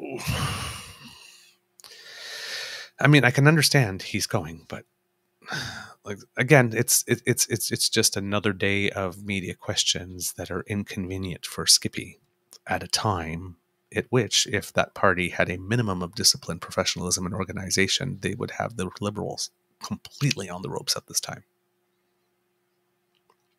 But they'd rather win the nanosecond. Again, leading more credence to my theory that conservatives don't really care if they win or not. They just care that the money keeps on rolling and they keep on going, getting government subsidized travel and offices and staff. I guess, and if they happen to get their hands on the purse strings too, then even better. Then they just have a bigger party. But it doesn't. Think you're wrong. Like you're just for the party. Mm-hmm. Because I can't understand this continuing to embarrass yourself in public in this manner if you've just decided that we don't care what we look like so long as the money keeps rolling. Well, I mean, it exposes who they really are. And I've known who they are for a long time. But now the rest of the country is starting to see it for what they are. Which, you know, hey, continue to burn down the bridge that you're standing on. Yep. More little interesting tidbits of news there. I like this because I'm getting to put in things that I've collected over the past few weeks, but really had no time to mention. Airbnb, after that event that happened where there was a building in Old Montreal that was basically, well, we found out were having illegal rental units, was destroyed by a fire. Some people are confirmed dead, I believe 3 or 4, and 3 are still missing. Airbnb says that it will pull these types of listings from their sites, any listing that does not have a permit from the Quebec government. So it seems that in the province of Quebec, if you have an Airbnb property or that type of property, you have to actually get a permit to be able to use that as a business, which seems like a very smart idea, and I do not know why that is not national. Airbnb also says that it will give the Quebec government access to some of its data to help enforce safety measures.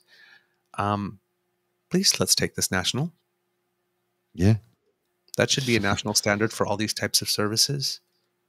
It's not let's get surgery.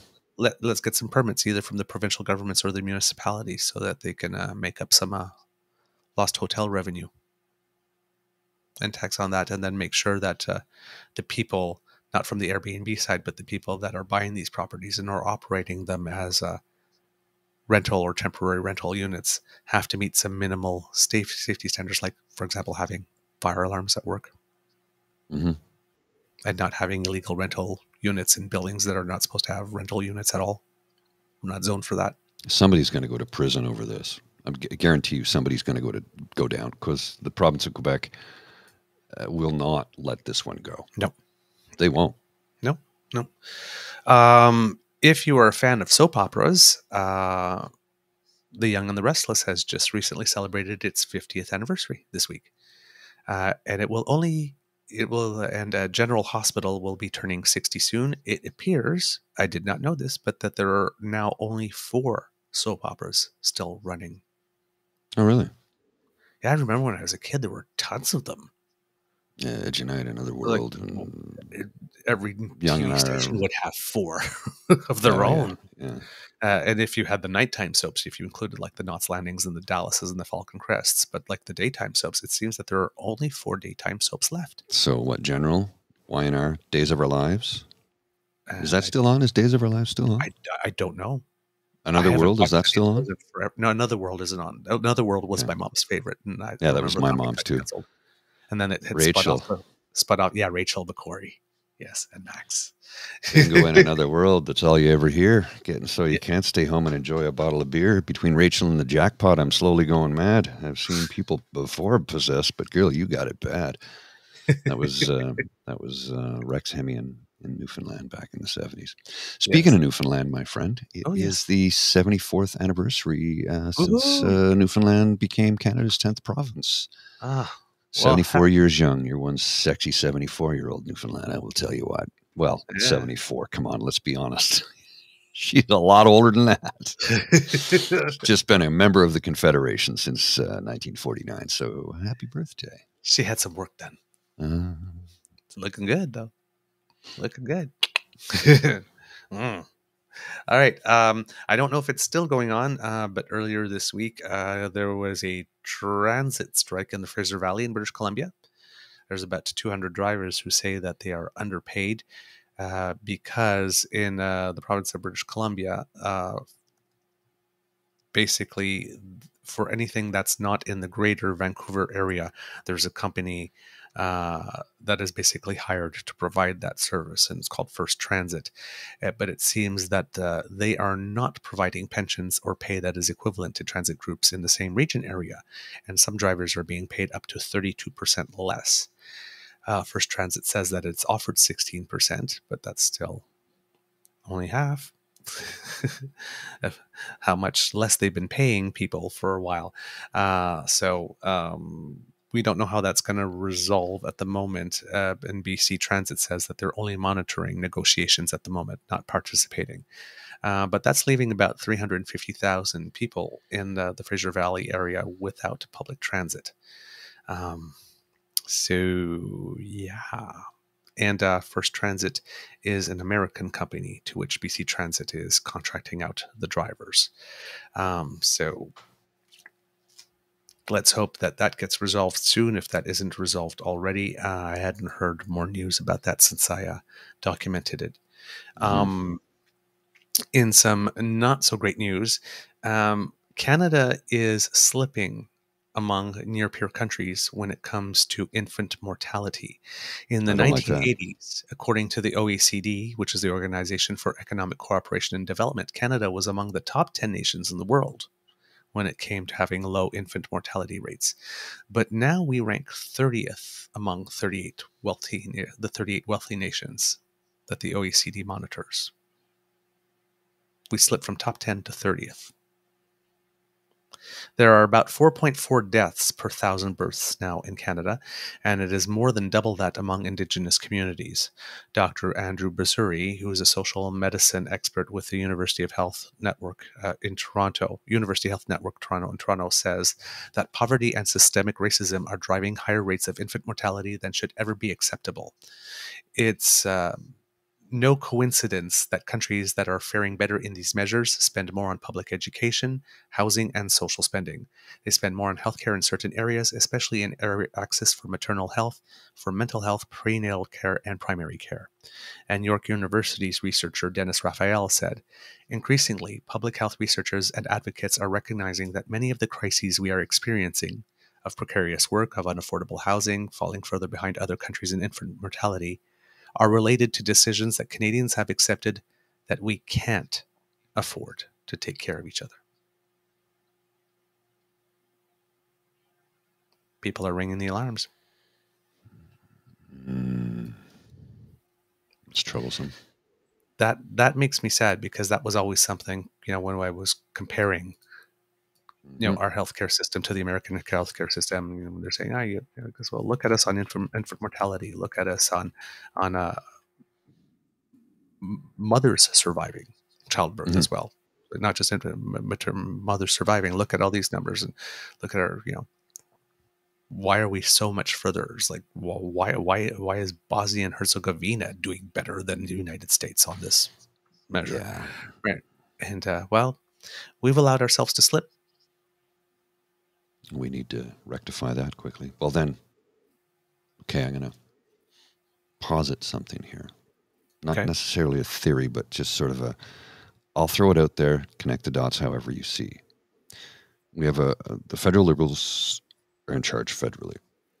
Most of the provinces in this country are run by Conservatives who scream for tax dollars for health care, but have been missing billions of dollars from federal funds over the last few years, and all of a sudden infant mortality has gone up. They won't pay healthcare workers to work in the public system, so now that they're funding private for-profit hospitals and clinics and then hiring away people from the public system to pay them twice, but we still have a rise. And, I'm just putting the dots out there. You connect them however you see. Yep.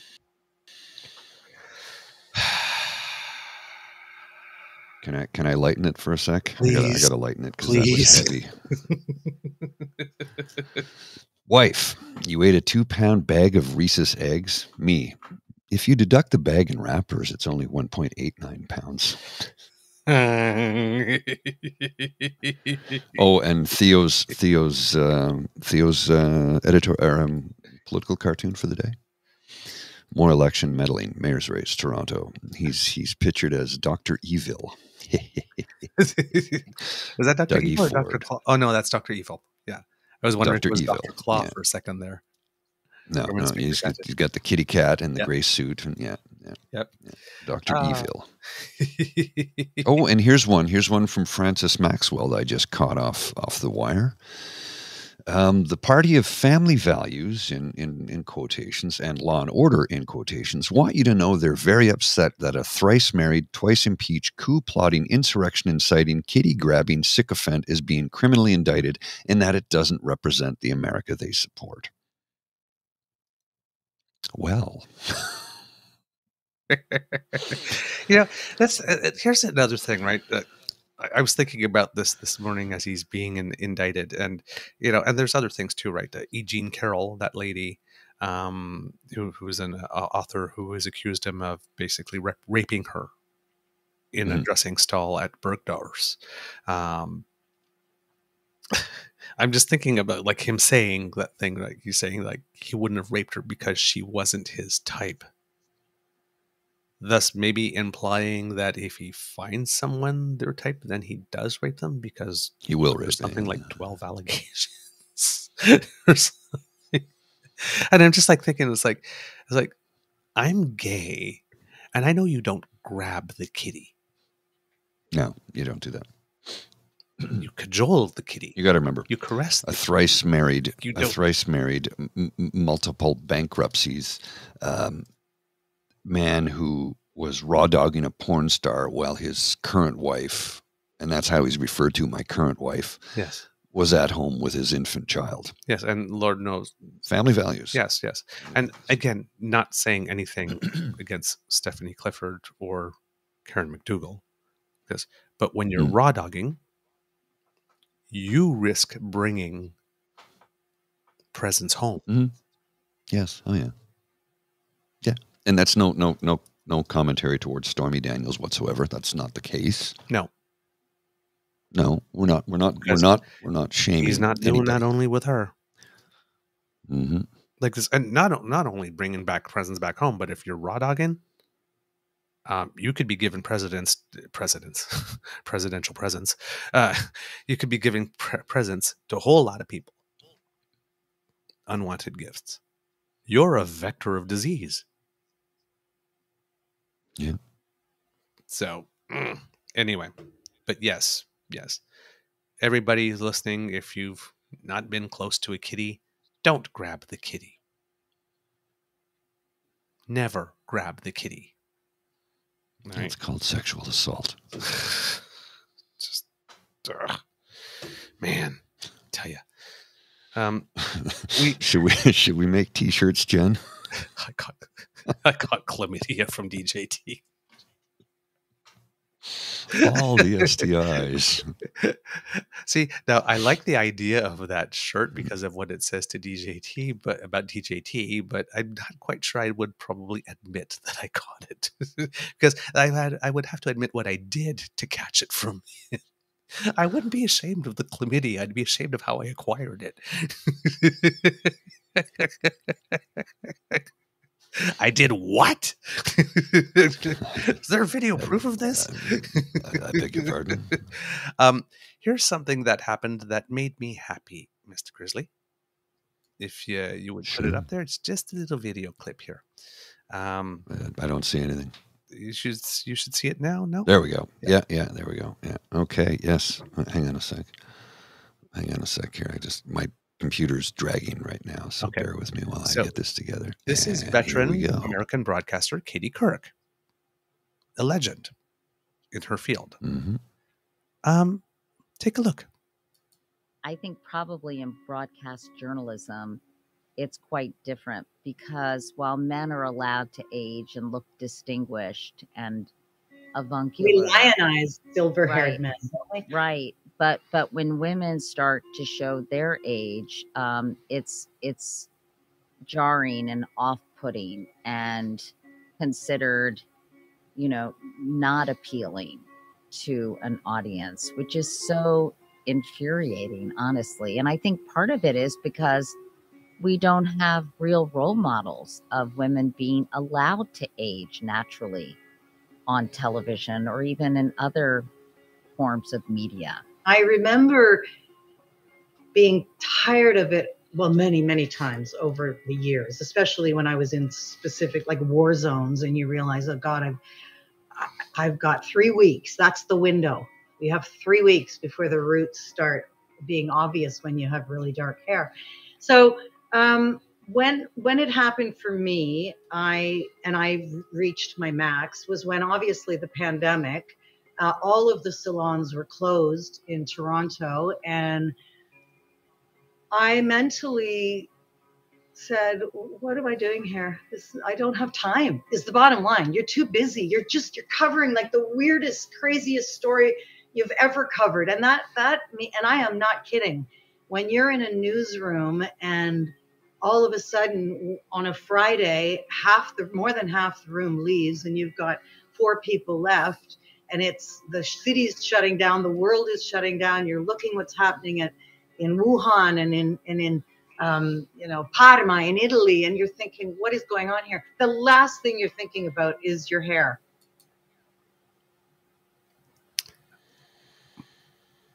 I am Legend. I am so happy to see Lisa Laflamme getting attention stateside. Mm-hmm. I always thought that she would be picked up by a media company here in Canada, but now I would not be surprised if she ultimately ends up on NBC she got picked up to do the royal thing as a special contract with City. But I wouldn't be surprised if she ends up on CNN or NBC stateside. Oh, yeah. That could happen. Yeah. Good for her. Maybe as a Canadian correspondent, or who knows? I don't know if she'd want to move to the U.S. Well, I mean, there's I don't know. long tradition of famous American anchormen who were actually Canadian. Yes. Right? Peter, not Peter Menchford, sorry. Peter Jennings. Thank you. Yeah. From Ottawa. Yeah.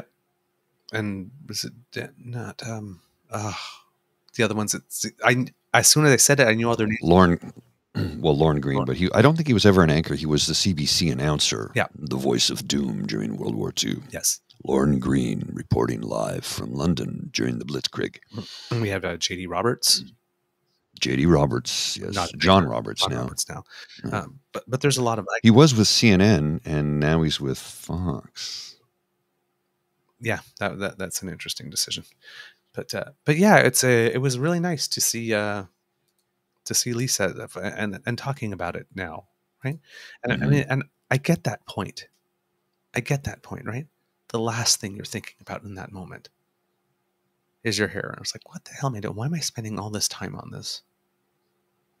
I got stuff to do. There's important stuff going on. I'm busy. Like, in particular at that time, like, people are dying.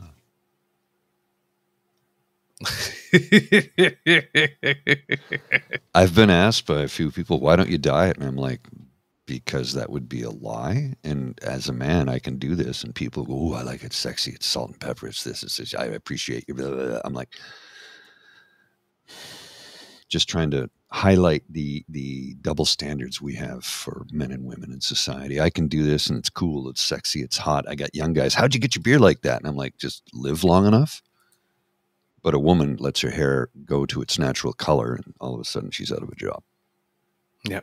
Not saying there's a double standard, because there's just a gigantic double standard. That's all. I'm not saying that there is. There is. It's huge. It's massive. Mm-hmm, mm-hmm. I need another coffee. All right. I'll be back in a minute. Okay. A little bit of news from Prince Edward Island, if you will, because there is a provincial election going on there. The election was called early by the current premier, Dennis King. He often likes to refer to himself as Denny King. Sounds a little bit too much like Denny Crane when he does that to me. When I heard that the first time, everybody knows me as Denny King. Kept on thinking of that show, Boston Legal, with William Shatner going around going, Denny Crane, if you've ever watched that. But there are 119 candidates running on Prince Edward Island for this election, like I said, which was called a little early by the premier. I guess he saw that his numbers were good and decided that going early was worth it for him. It seems that there are a little bit of controversies. Dennis King apparently went to a wake for the mayor of Alberton, which prevented him from participating in a diversity forum. And advocacy groups were not particularly happy about that. And it seems that there was also a comment that the premier had made earlier on in the campaign about transgender children. That did not go over very well. And I'm looking for more information on that because I had taken a note of that. But unfortunately, I cannot seem to find it at the moment, which is very sad. But yes, he did make some comments about the issue of transgendered students, and which caused him to have to defend his record. It says here in an article on CBC that he's defending himself and his party's stance on protecting transgender rights after audio was released of him saying, quote, "You don't gotta drive everything down everybody's throat," when asked about trans issues. So it was just a 32-second clip that was released on social media, and he's talking to an unidentified voter about the community, the trans community on Prince Edward Island. He confirmed that the other person was one of his constituents in District 15, Brackley Hunty River, where he's seeking re-election for the April 3rd election. It hasn't been made public who the constituents was or where it took place. It was posted to social media by Kevin Arsenault, who ran against King in the 2019 PC leadership campaign. So more infighting among conservatives, causing leaks.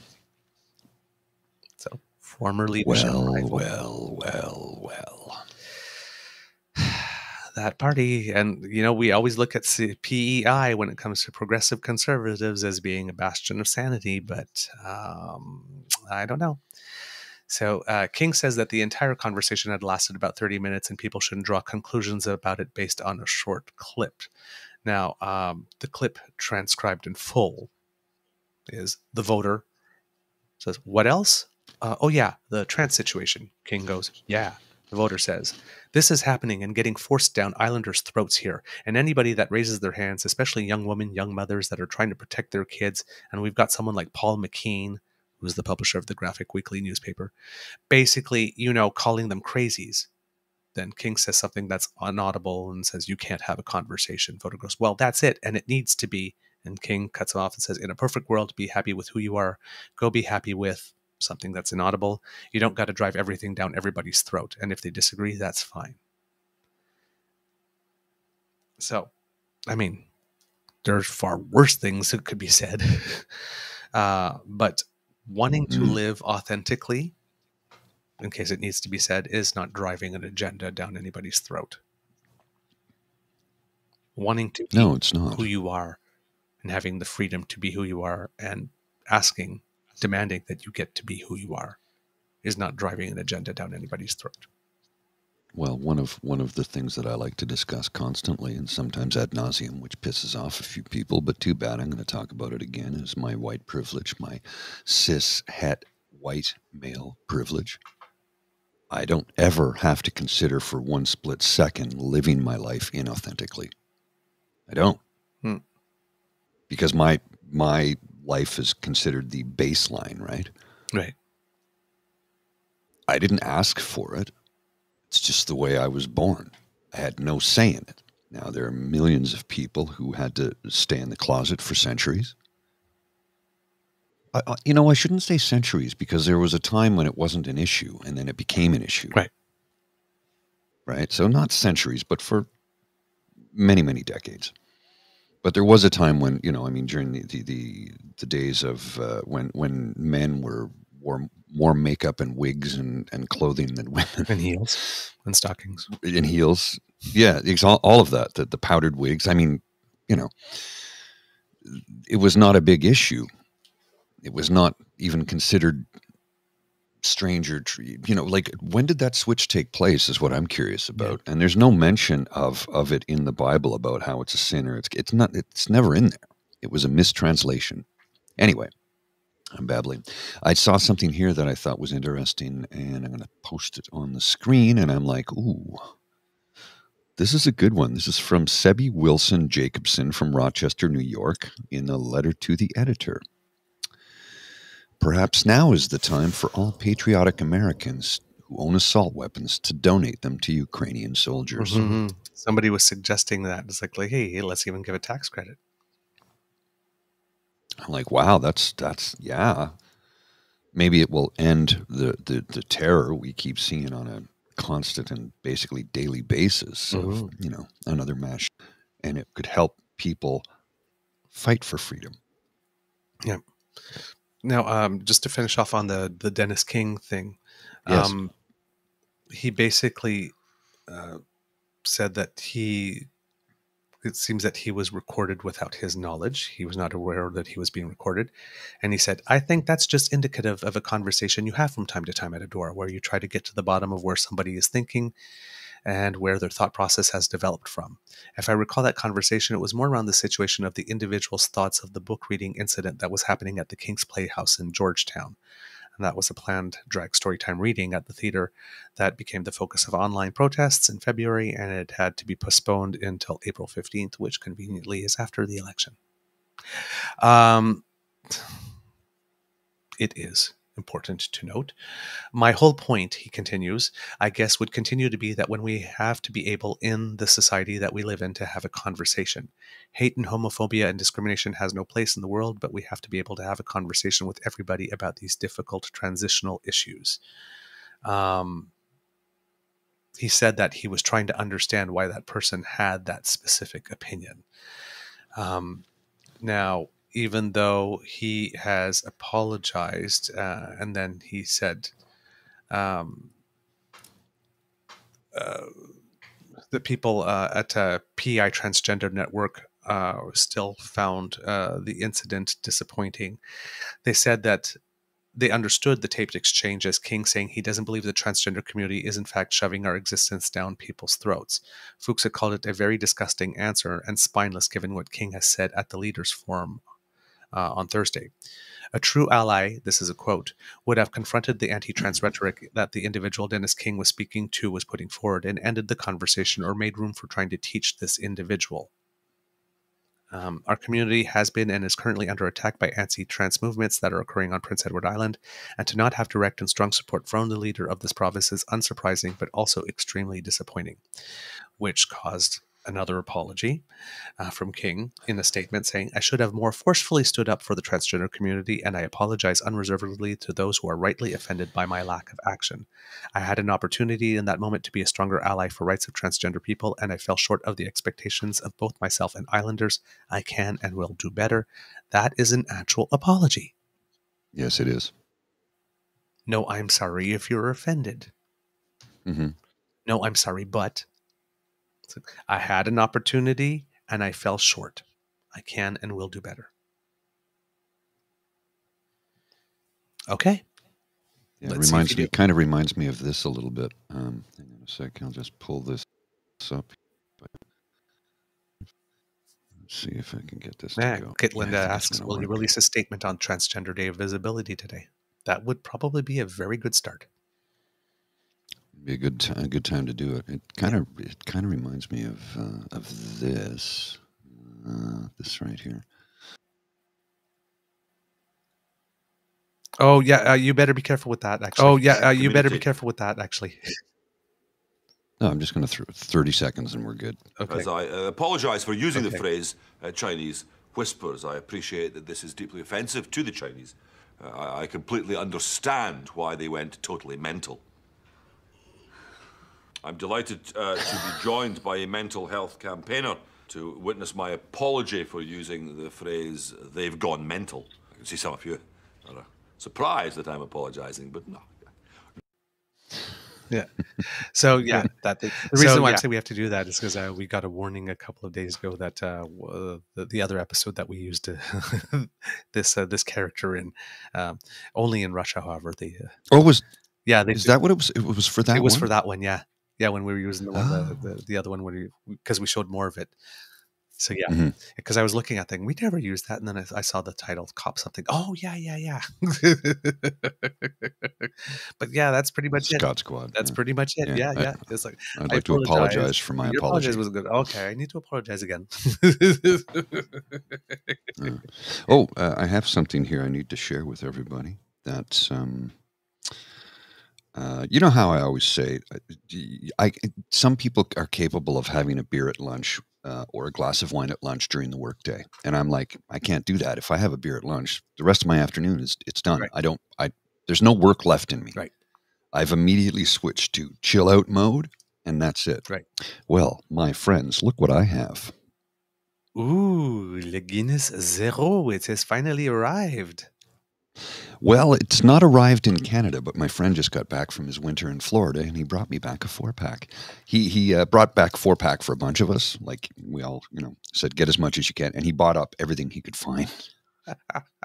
It's in very high demand because, look, if you open it and drink it on its own, it's just like a Guinness. Now, if you put it beside another Guinness and sip a regular Guinness and sip this, you'll notice the difference. Right. It's slightly sweeter. But on its own, it tastes just like a Guinness. So it's like, I can have a beer at lunch. Yay. I can have a Guinness at lunch because it's got no alcohol.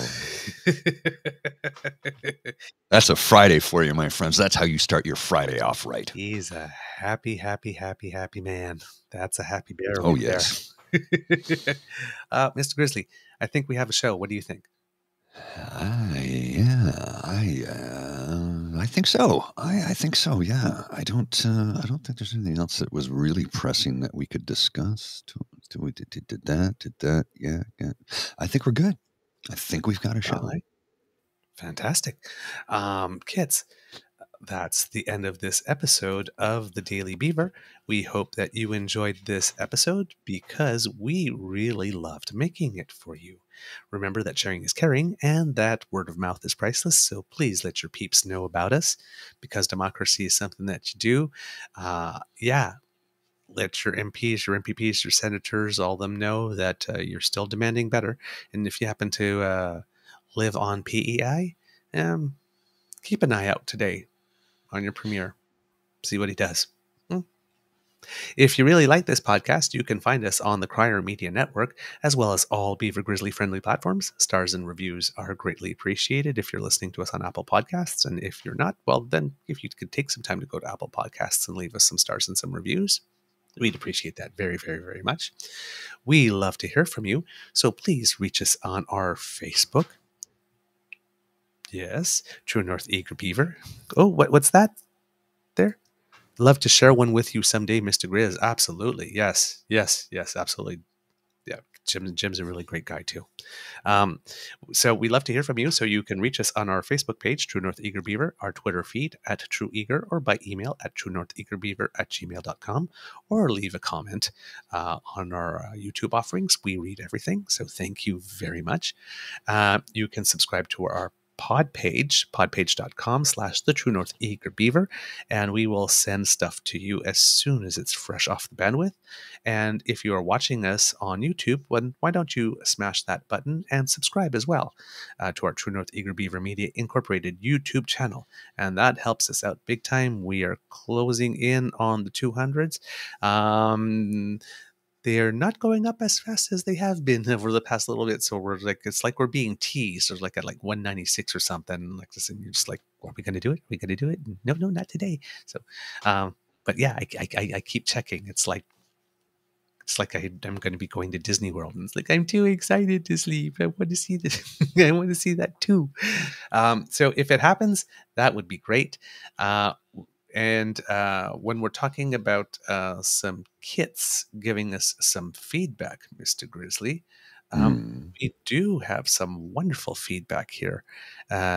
We have Kit Steven on our Facebook page saying, "It's so nice to see your rise to fame as it is happening.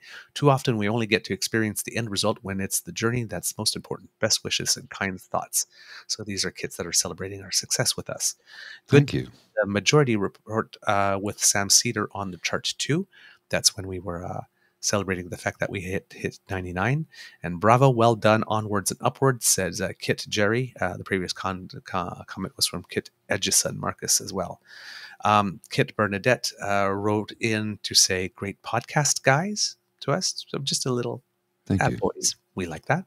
And then we had another Kit write in and say, "Hello, Mr. Beaver. I really enjoy your show and was hoping to watch you on Around the Horn, my side hustle. Can you tell me on what platform it's on? I've looked on YouTube." So I sent all of that. I'm also going to tune in tomorrow evening for Casual Friday with you and James, which is tomorrow evening, actually is this evening. This evening.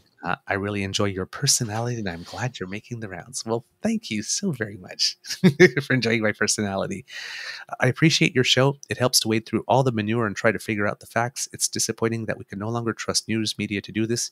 You and Mr. Grizzly have good insight and I appreciate you. Oh, my. Yeah. Thank you. Thank you very much. Yeah. Flattery will get you everywhere. Well, right. How's that for some love? Mm-hmm. That's some Everybody beautiful could love. use some love, right? Everybody could use some love. Right. So that was from Kit Laney. So thank you very much, Kit Laney. And other things that we ask kits to do every now and then, because I like to cook, of course, and I have a little hashtag that's called Kits Who Cook that I put on when I make little creations, and sometimes the kits help with that.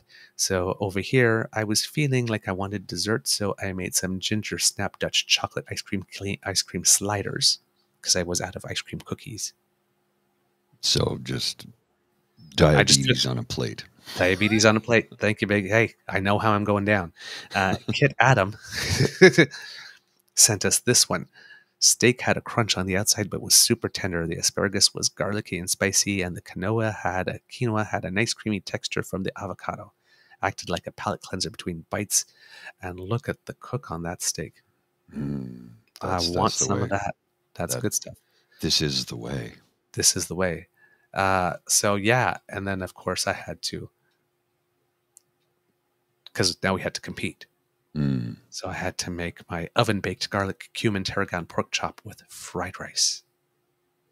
So what are you eating, kits? Show me what you're eating. Show it to me on your plate, though. Don't show me seafood. I'll have a barley sandwich later. Don't show me seafood. Show it on your plate. Kids. This is your eager beaver telling you that it could be a tough world out there. So please be kind to and gentle with yourself. Mr. Grizzly, do you have some words of wisdom to set us off for a wonderful weekend? Well, I don't know if it's words of wisdom, but a friend of ours from the network, Emmeline. Okay, yes. She's been on James shows a couple of times. Yes. Well, she just, according to her, she says, hang on, let me just double check. I want to make sure I get this right. She says, it feels amazing to cross off a lifetime bucket list goal. And let me show you that goal. Okay. Her bucket list goal, Emma Rose, or Emmeline, as we've come to know her. going to be on the Naked News. No way. Good for Yeah. her. Yeah, I think that's kind of awesome.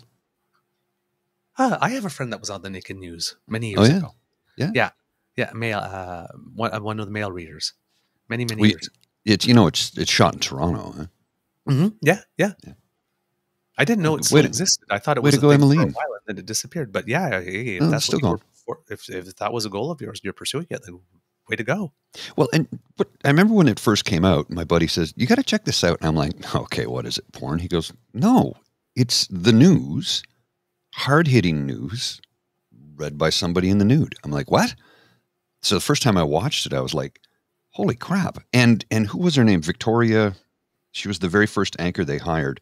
I'm like, she has a spectacular anchor voice for radio and television, because I mean, she was a very attractive woman as well, but I'm like, she missed her calling in life. I'm like, no, this is my calling, to do the news naked. I'm like, well, good on you. I like that. Victoria Sinclair. Thank you. Yep. Outstanding voice, and an absolute pro when it comes to delivering the news. Yep. I mean, if you close your eyes and listen, it's like it could be. Well, I'll use as a reference because we just watched a clip, Lisa LaFlamme.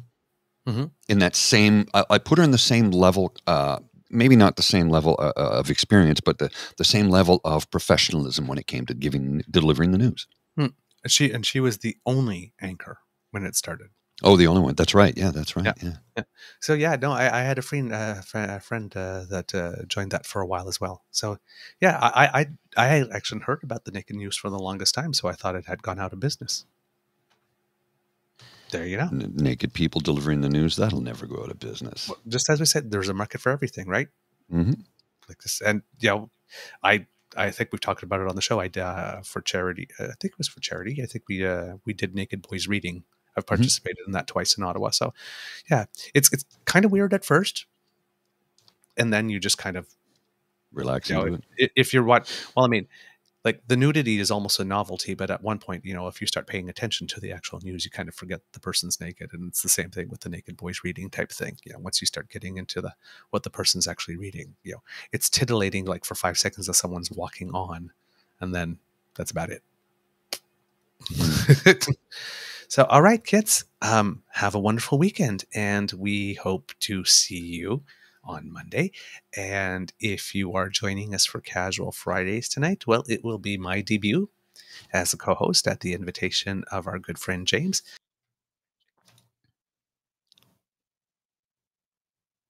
What happened?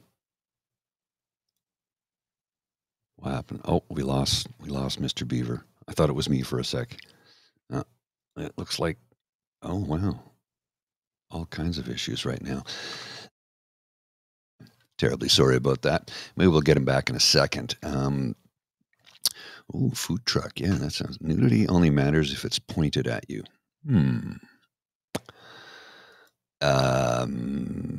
What'd the elephant say to the naked man? How do you breathe through that tiny little thing? That's funny. Laugh. Go ahead. Feel free.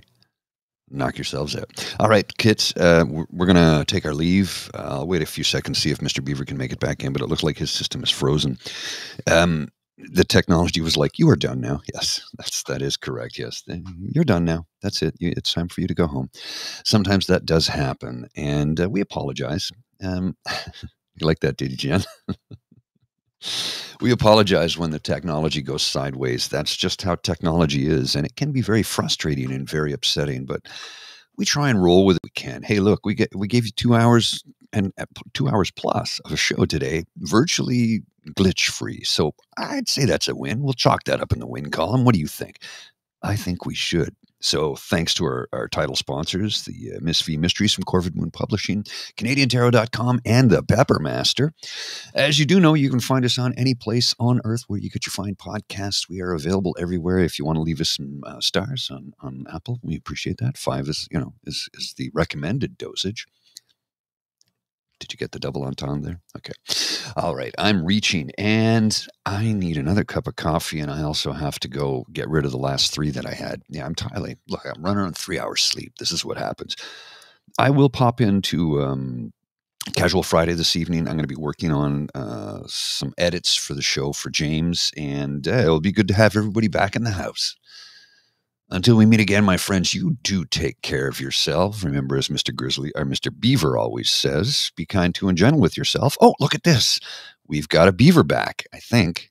Is he frozen? He's here. Oh, I'll just put him in the green room until he's... Oh, it looks like he's working. Sort of working. You're almost there. Kind of. Signal is... it reminds me of... Remember when the Shopping Channel first came on and it was done in like slow stop motion? They didn't have live action. That's kind of what you look like, the Shopping Channel when it first went to air. You remember that? Exactly. Yeah.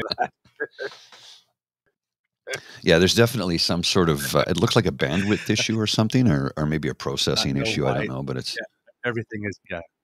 I am so sorry. Yeah, you're muffled. No, it's okay. It's fine. I got through. All right, let's roll the credits and get on out of here.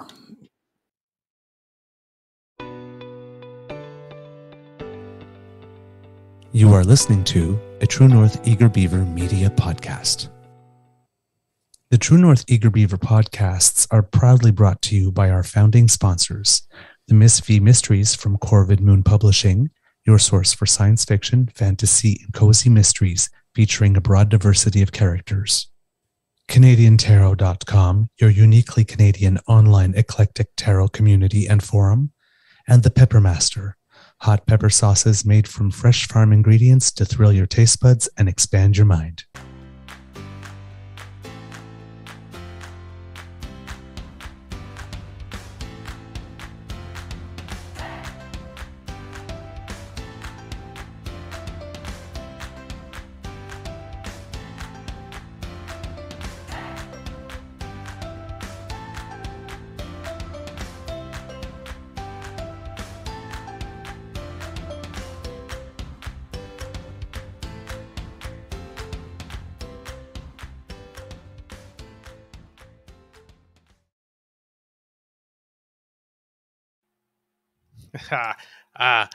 Technology was trying to make sure that I could not say goodbye and wish you off to a good weekend, but I win.